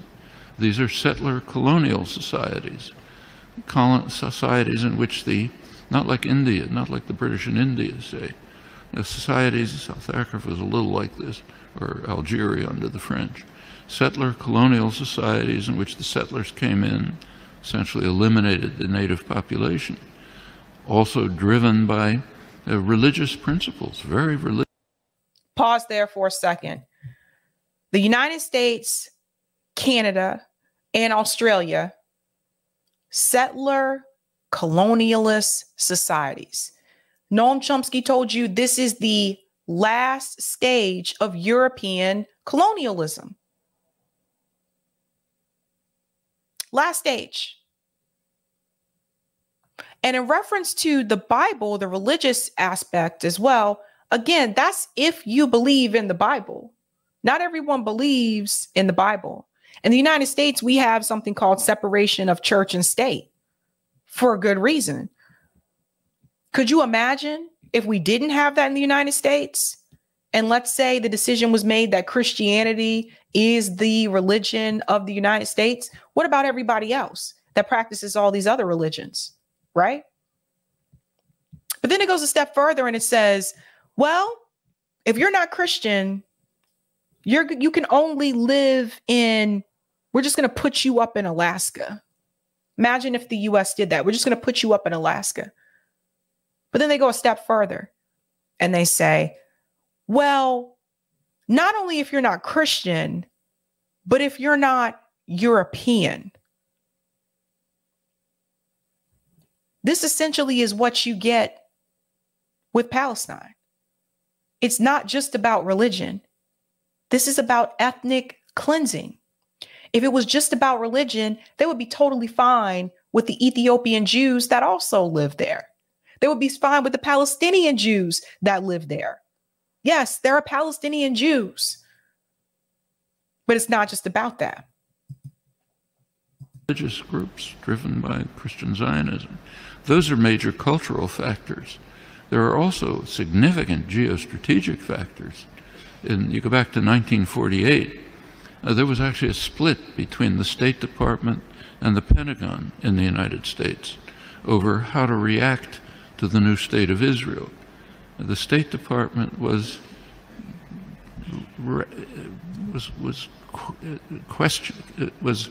not committed strongly to Israeli conquests, the establishment of the state, and was concerned about the refugees. It wanted an implementation of the refugee problem. The Pentagon, on the other hand, was very impressed with Israel's military potential. The Israeli military successes, if you look back at the internal record and declassified, the Joint Chiefs of Staff described Israel as the second largest military force in the region after Turkey and a potential base for U.S. power in the region. That continued. Can't run through the whole record, but in 1958, when there was a serious crisis in the region, Israel was the only state that strongly cooperated with Britain and the United States, and it won plenty of support from the governments and the military for that reason. 1967 is when the current relations with Israel were pretty much established. Israel performed a major service to the United States by destroying a secular Arab nationalism. Secular. Secular. Now, some people refer to secular as worldly. So he said that Israel supported the United States while ending, let me put this back here. Israel performed a major service to the United States by destroying secular Arab nationalism. Secularism, not Christian. Some people call it worldly, right? Those of us that grew up in the church, we know what's up. But what else was happening as well? There was also this move closer towards socialism. There was also this move closer towards getting away from capitalism and criticizing capitalism. JB and I discussed this on the JB and Sabby show on RBN. This is what people have to understand. Why do you think the US government came after Gaddafi? You really believe Gaddafi was out there killing his own people? No, because Gaddafi was moving more towards aspects of socialism, because Gaddafi actually wanted Africa to free itself from Western powers and Western imperialism. That's why. This is what this is all about, guys. To keep capitalism in place. And they don't care who they got to kill to make it happen. This is what we have to really understand. This is why I say at the end of the day, it all leads back to money. That's what it's all about. Let's go on. By destroying a secular Arab nationalism, a major enemy of the United States, and supporting radical Islam, which the U.S. supported. And it continues right until the present. Right now, we saw an example of that just during the latest Gaza attack. You recall that at one point, Israel began to run out of munitions during the assault, despite the fact that it's armed to the teeth. That the United States provided Israel with additional munitions through the Pentagon. Yep. And notice where they were taken from. These were U.S. munitions pre-positioned in Israel for eventual use by U.S. forces. One of many signs of how Israel is regarded as essentially a military offshoot of the United States. Very close intelligence relations that go way back. Many other connections. And the media tend to take up to support the policy of the government with very few, kind of little questioning around the edges, but basically accept the policy. So, for example, take another issue. Take the U.S. invasion of Iraq. You cannot find the phrase U.S. invasion of Iraq in the U.S. media, though it was obviously an invasion, a blatant act of aggression, a textbook case of well, that's Nuremberg trials called the supreme international crime, cannot be mentioned. President Obama is praised as an opponent of the invasion. And what did he say? He said it's a mistake. It's a strategic blunder. We're not going to get away with it. Now, that's the kind of opposition that you heard from the German general staff during Hitler's invasion of Russia. It's a blunder. Shouldn't do it. Should knock off England first. That's regarded as opposition. Same in Vietnam. There's now a commemoration underway, big commemoration of U.S. sacrifices in Vietnam. Try to find the phrase U.S. invasion of South Vietnam there or anywhere in the past year since 1961 when it took place. Non-existent, maybe on Democracy Now! And that is on purpose.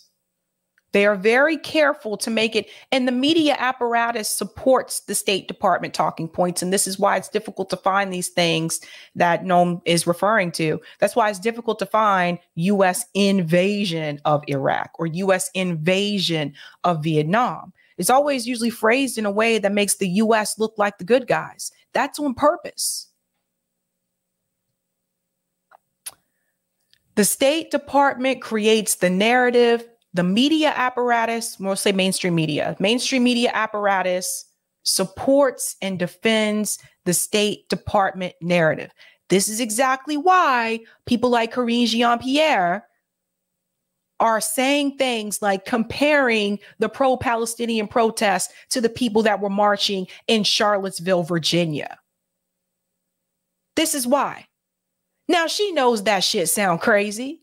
She knows she had to go at home and think twice about that and look at that like, man, I can't believe they had me say this, but I got to do this if I want to keep this job and I want to stay in these high profile places where I've been. And the thing is that's how it works. That's exactly how it works.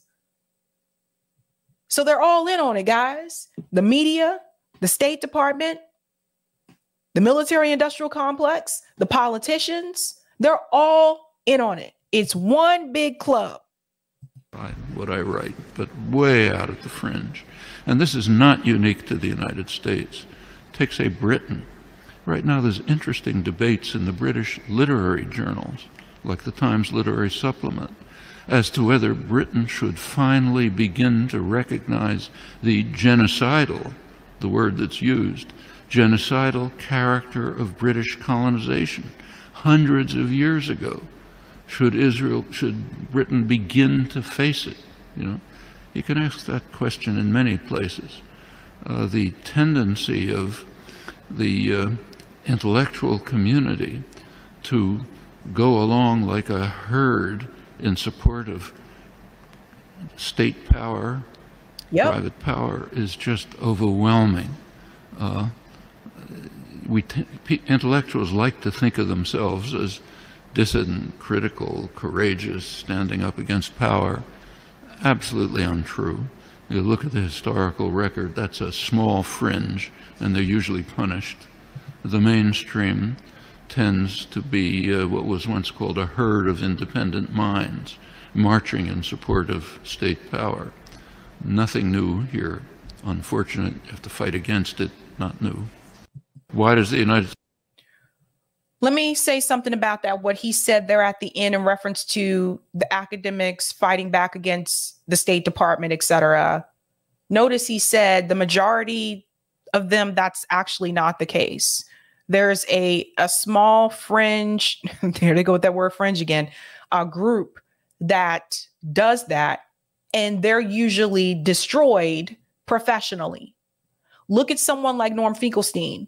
So he's one of those people that has been willing to do that, to put your career on the line, right? Like Norm Finkelstein, last time I read, he cannot go back to Israel from what I understand. Like when we talk about people being canceled, that's why I told you Dave Chappelle ain't been canceled, you know, but when we talk about people that have kind of had a lot of things that were stripped away from them, you know, Norm Finkelstein was a professor at one point that was taken away from him. He lost the right to return to Israel, if I remember correctly.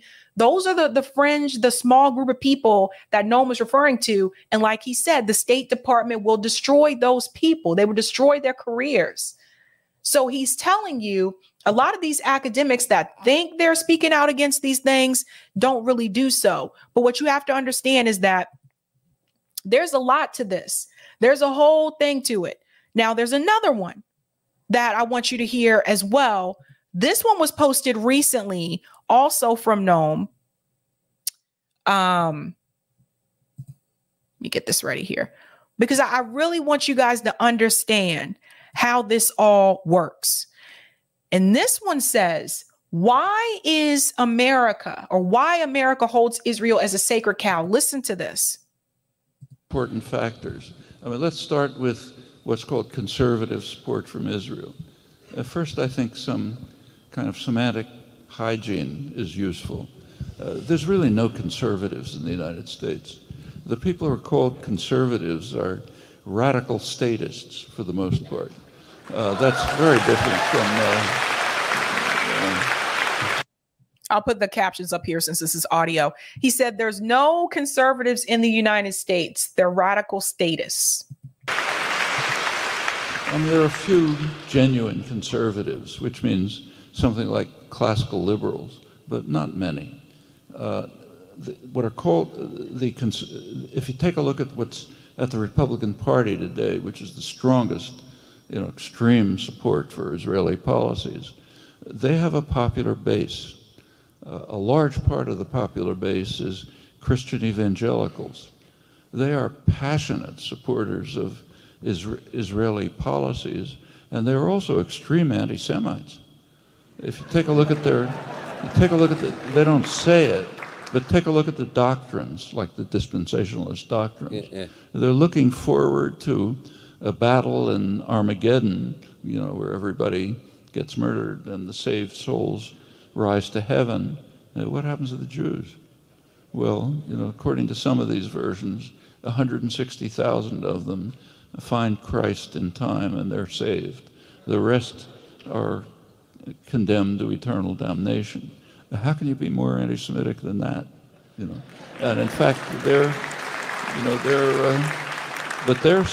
support for Israel is because partly, interpretation of the Bible, interpretation of the book of Revelations, and so on and so forth, which leads them to strongly support Israeli crimes, to the extent that, Israel welcomes the support, but it also tries to control them. Like when they try to blow up the Temple Mount and so on, Israel doesn't think that's a good idea, so they block them. Let me pause here for just a second. I want to say something again in reference to the Bible. For those of us that grew up in the church, we know there are multiple interpretations of the Bible. There are different Bibles. There are different, and that's another thing too. There's the King James version of the Bible. I remember when the Mormons came around, and I'm sorry, I don't mean to say it that way, but this is what happened when the Mormons came around, and when they were, knocking on my door and stuff, and just can we talk to you about, we're from the Church of Latter-day Saints. And I remember, I really like people knocking on the door, and it was it's nothing against you guys. It's nothing against people who are Mormon. It's nothing against people who are Jehovah's Witnesses. But, the knock on the door and can I come into your house? I don't know you, sit in your living room and talk to you about, bruh, I don't know you. That was the thing. I don't know you. And I remember one time I tried to be nice about it and dudes didn't get the hint. And then they came back the very next day, and knocked on my door and said, well, we just wanted to come by again since you were busy yesterday. And I'm like, look, I don't know you. I lived by myself at that time, you guys. This was right after I graduated undergrad. I was living by myself. And I'm supposed to let these just strange dudes just come in and sit down and just be like, hey, let me sit down and talk to you. And then let me tell you, then when you say, no, you're not interested, then they try to make you feel like a bad person because you're not interested. I don't have time and I don't know you. But anyway, there are multiple versions of the Bible. So according to which Christian denomination you talk to, you may get a different response about who's supposed to be protected and who's not supposed to be protected. And that's another thing. So that's something to think about. But why is the Republican Party, why does it have a popular base like that? That's part of its popular base. Another part of its popular base is people who are so terrified that they have to have a gun in their pocket when they go into Starbucks to get a cup of coffee. That's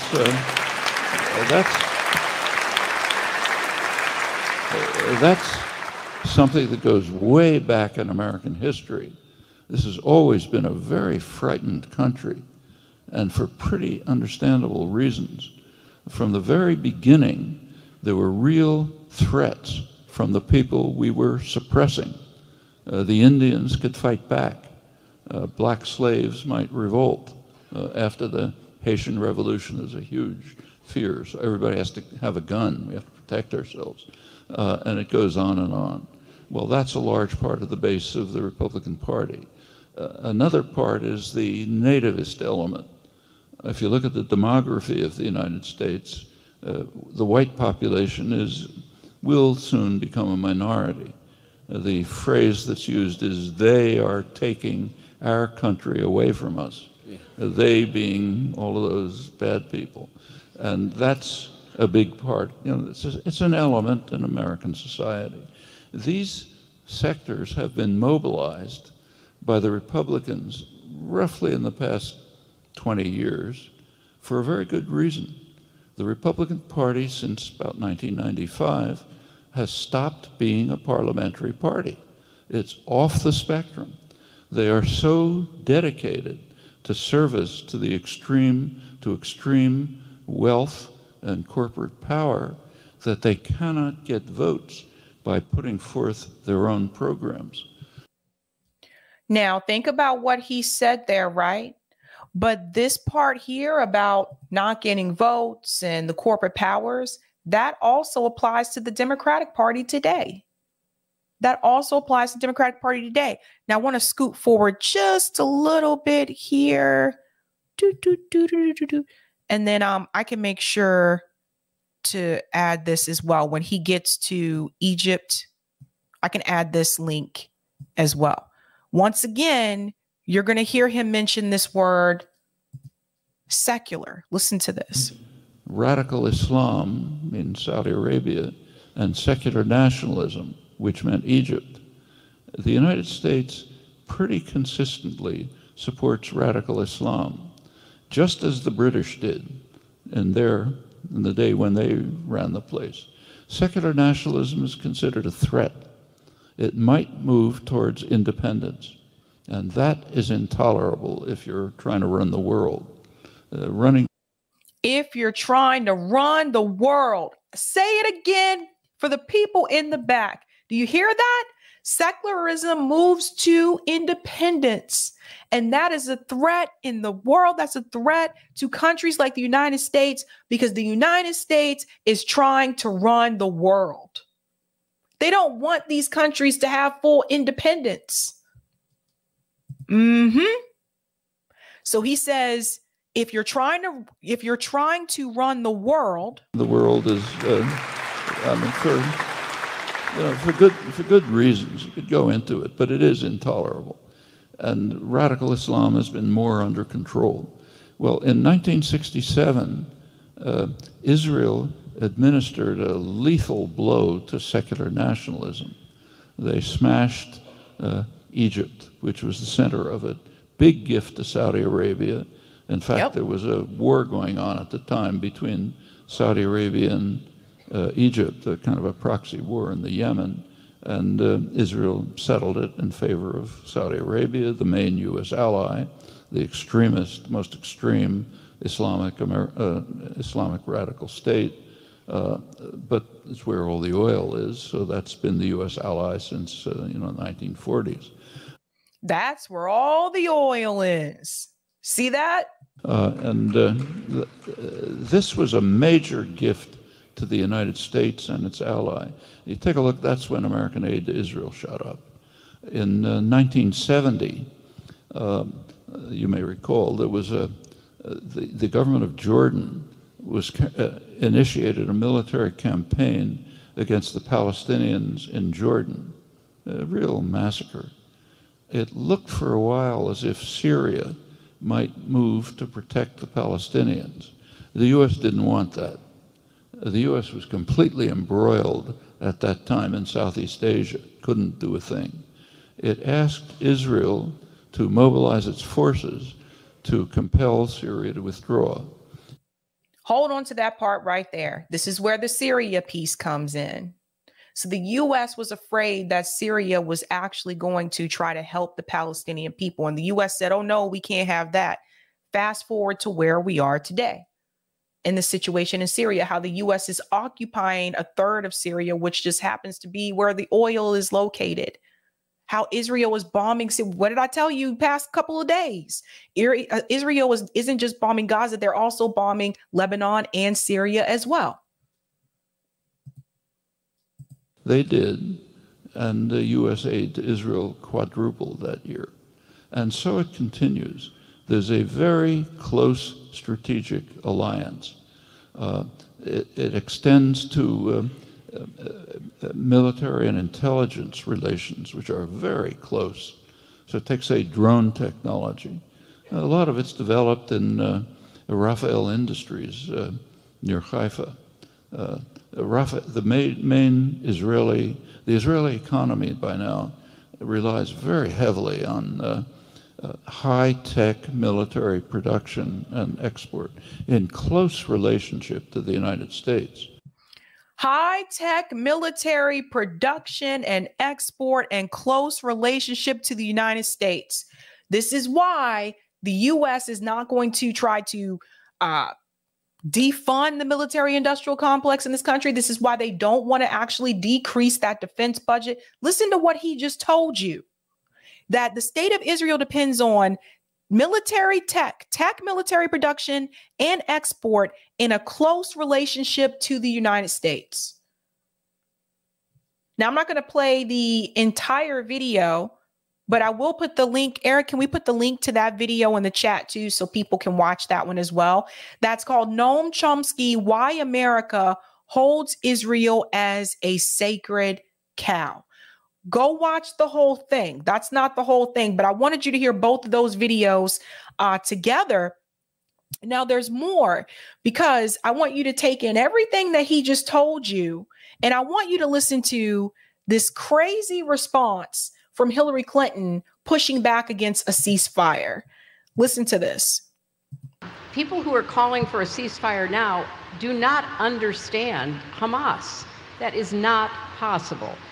It would be such a gift to Hamas, because they would spend whatever time there was a ceasefire in effect rebuilding their armaments, creating stronger positions to be able to fend off an eventual assault by the Israelis. So we're in a very different world. I don't think it had to be the world we're in, but that's where we are, and we've got to figure our way forward through it.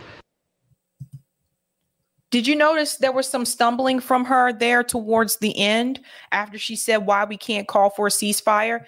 Guys, what I'm trying to tell you is this. This has nothing to do with protecting the Israeli people. This is all about the relationship that the U.S. has with Israel in reference to the military-industrial complex, in reference to intelligence. That's what this is about. And in reference to, what did I tell you the other day about the resources along the Gaza Strip? Oil and gas. That's what this is all about. And there have been leaked documents recently. I want to share this, because this news came to me last night. And I want you to hear about this for the people who say this is just about Israel's right to exist. Honey, information has been leaked. Leaked documents, Israeli intelligence think tank lay out plans for ethnically cleansing Gaza. This is what I was trying to warn people about. See, this wasn't supposed to get out, but it's everywhere now. Everywhere. There appears to be a real push from within the Israeli regime to ethnically cleanse the people of Gaza into the Sinai desert of Egypt. Now, why is that important? Where did they tell the Palestinians to go to? They said, leave the north of Gaza, go towards the south of Gaza. Then we hear reports from southern part of Gaza where people are saying that people are being attacked there too, right? That they're bombing people there in the southern part as well. This is in an effort to push them into Egypt and then deny them the right to return. And I want people to fully grasp this, to fully get what I'm saying here. The whole thing, the whole plan was to push them out. Let's go on. On the first day of Israel's war on the Gaza Strip, Israeli Prime Minister Benjamin Netanyahu offered a provocative warning to some 2.3 million civilians in the besieged coastal enclave. Leave now, he said, knowing that the people were trapped and could not. However, as time goes on and documents are leaked, there appears to be a real push from within the Israeli regime to ethnically cleanse the people of Gaza into the Sinai desert of Egypt. The Israeli think tank, the Miskov Institute for National Security and Zionist Strategy, published a position paper on October 17th in which they outlined the proposed ethnic cleansing plan, declaring that there is at the moment a unique and rare opportunity to evacuate the whole Gaza Strip in coordination with the Egyptian government. This was then followed shortly after by a report released on Israeli news outlet Calculus, which outlined a document proposing the same strategy.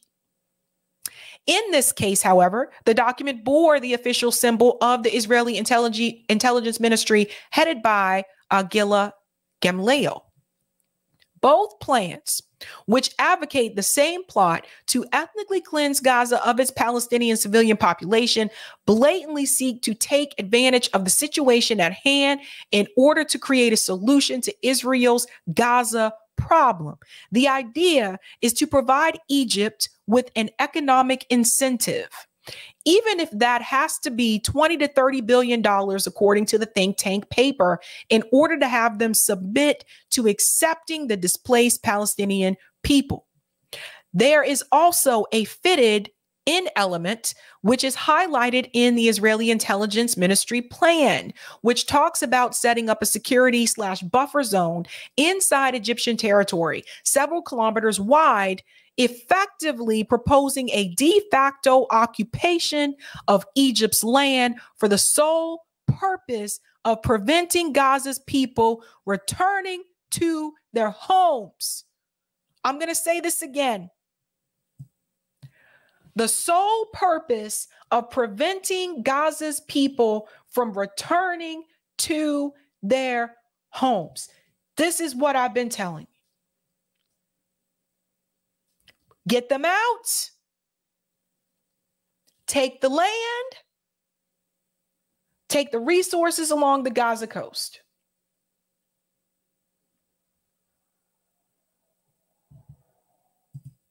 Eric, we can share that in the chat too, because there's a link to the actual link document too. So if you want to, we can share that also in the chat.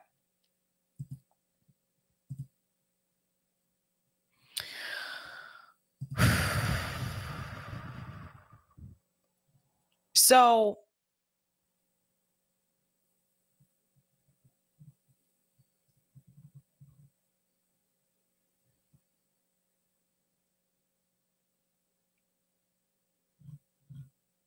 I don't know. I honestly don't even know what else to say, you guys. All I can just tell you is that these are very scary times. You have to get the truth out there to people. And people really need to know what this is about. Kim Iverson also shared this as well on Twitter, but I'll put this here so you guys have it too. Because, but she shared it too on Twitter. So just FYI. You can see what's out here. Someone said something about Yemen. That happened right before I went live. I can share that as well, because I heard that was lit right now. Here it is. Here it is. Yep. Okay, we'll share this.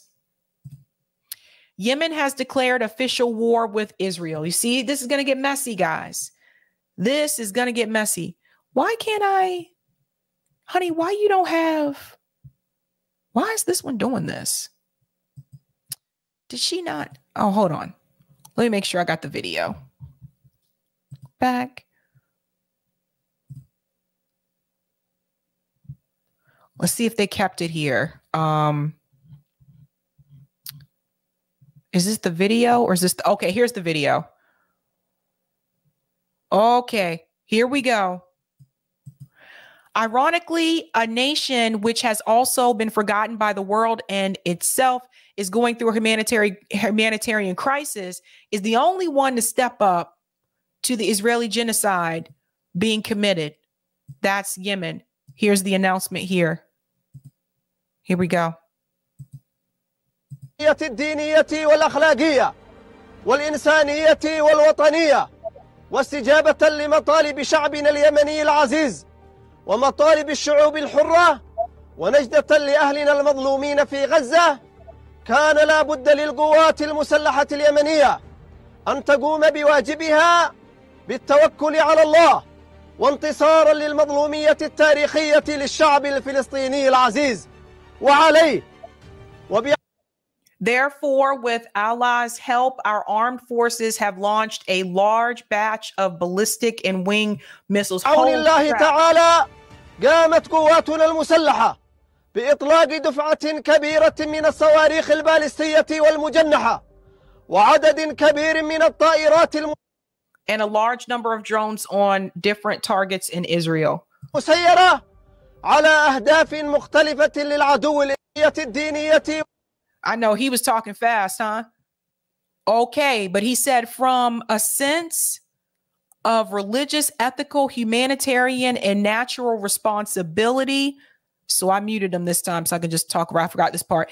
And in response to the demands of our dear Yemeni nation and of all other free nations, and in order to rescue people oppressed in Gaza, it is mandatory that our Yemeni forces to fulfill its duty. And then he gets into what they're planning to do there. So guys, this is huge.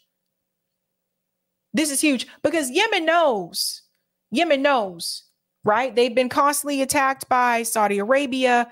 You know, there was this push at one point to end the attacks from Saudi Arabia and Israel, but that legislation was never brought to the floor because Bernie Sanders cucked out because Joe Biden told him not to do it.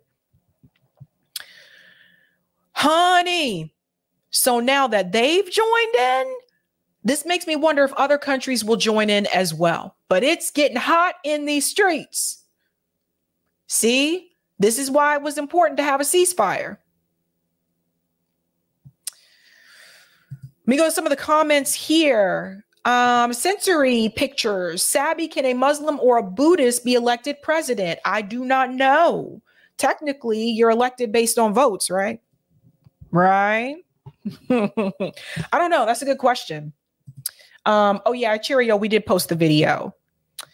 All right. Capitalism equals greed, materialism, wars, oppression, slavery, colonialism, imperialism, and income inequality. Well said. Team Orca says, last time Mormon kids came to my door, I talked to them about socialism, never had another knock. I bet. Thank you for the super chat, Janine. Yemen has declared war with Israel until a ceasefire. Thank you, Janine. Yeah, I saw this come up through the chat and I was like, oh yeah, I saw something earlier, but I didn't get a chance to see the whole thing. Thank you for the super sticker, Ivan B. Thank you. And thank you for the super sticker, DJ Adam. Great voices highlighted. Thanks. Thank you. Again, speaking of DJs, where is DJ Khaled on this issue? For those who don't know, DJ Khaled is Palestinian. I haven't heard DJ Khaled say anything. We the best. No? We not the best? No? DJ Khaled. We the best. We're taking over. All right. Well, I guess not. And thank you for this, Eric. I'll share this is what Jean was mentioning about that protest that she mentioned in the chat. Find a protest, stop the Gaza genocide, how to rise up with Palestine. Oh yes, let's put this in the chat, Eric, so people can find protests. Because it even shows them here, join a protest, different days that they're happening. Oh, this is legit. This is okay. This is based. This is pretty based. And I told you guys, November 4th is the big day that there are going to be a lot of them, right? Even Burlington, Vermont. Yep. And there's Denver, Colorado. That's Sunday, and Rockville, Maryland. Yeah. So check that out, guys. Should be fun stuff. All right. I'll take the comment on Rockfin, and then I'm going to head out. Continue on Halloween festivities. Thank you for the tip on Rockfin, JVB. Thank you so much, Sabby, for the rational and humane commentary. Thank you so much. All right, guys, that is it for me tonight. Please enjoy the rest of your Halloween. Thank you for the super chat, Marvin. Look up Oded Yenin plan about Greater Israel expansion. I believe I showed that a couple nights ago on the channel. I believe I did.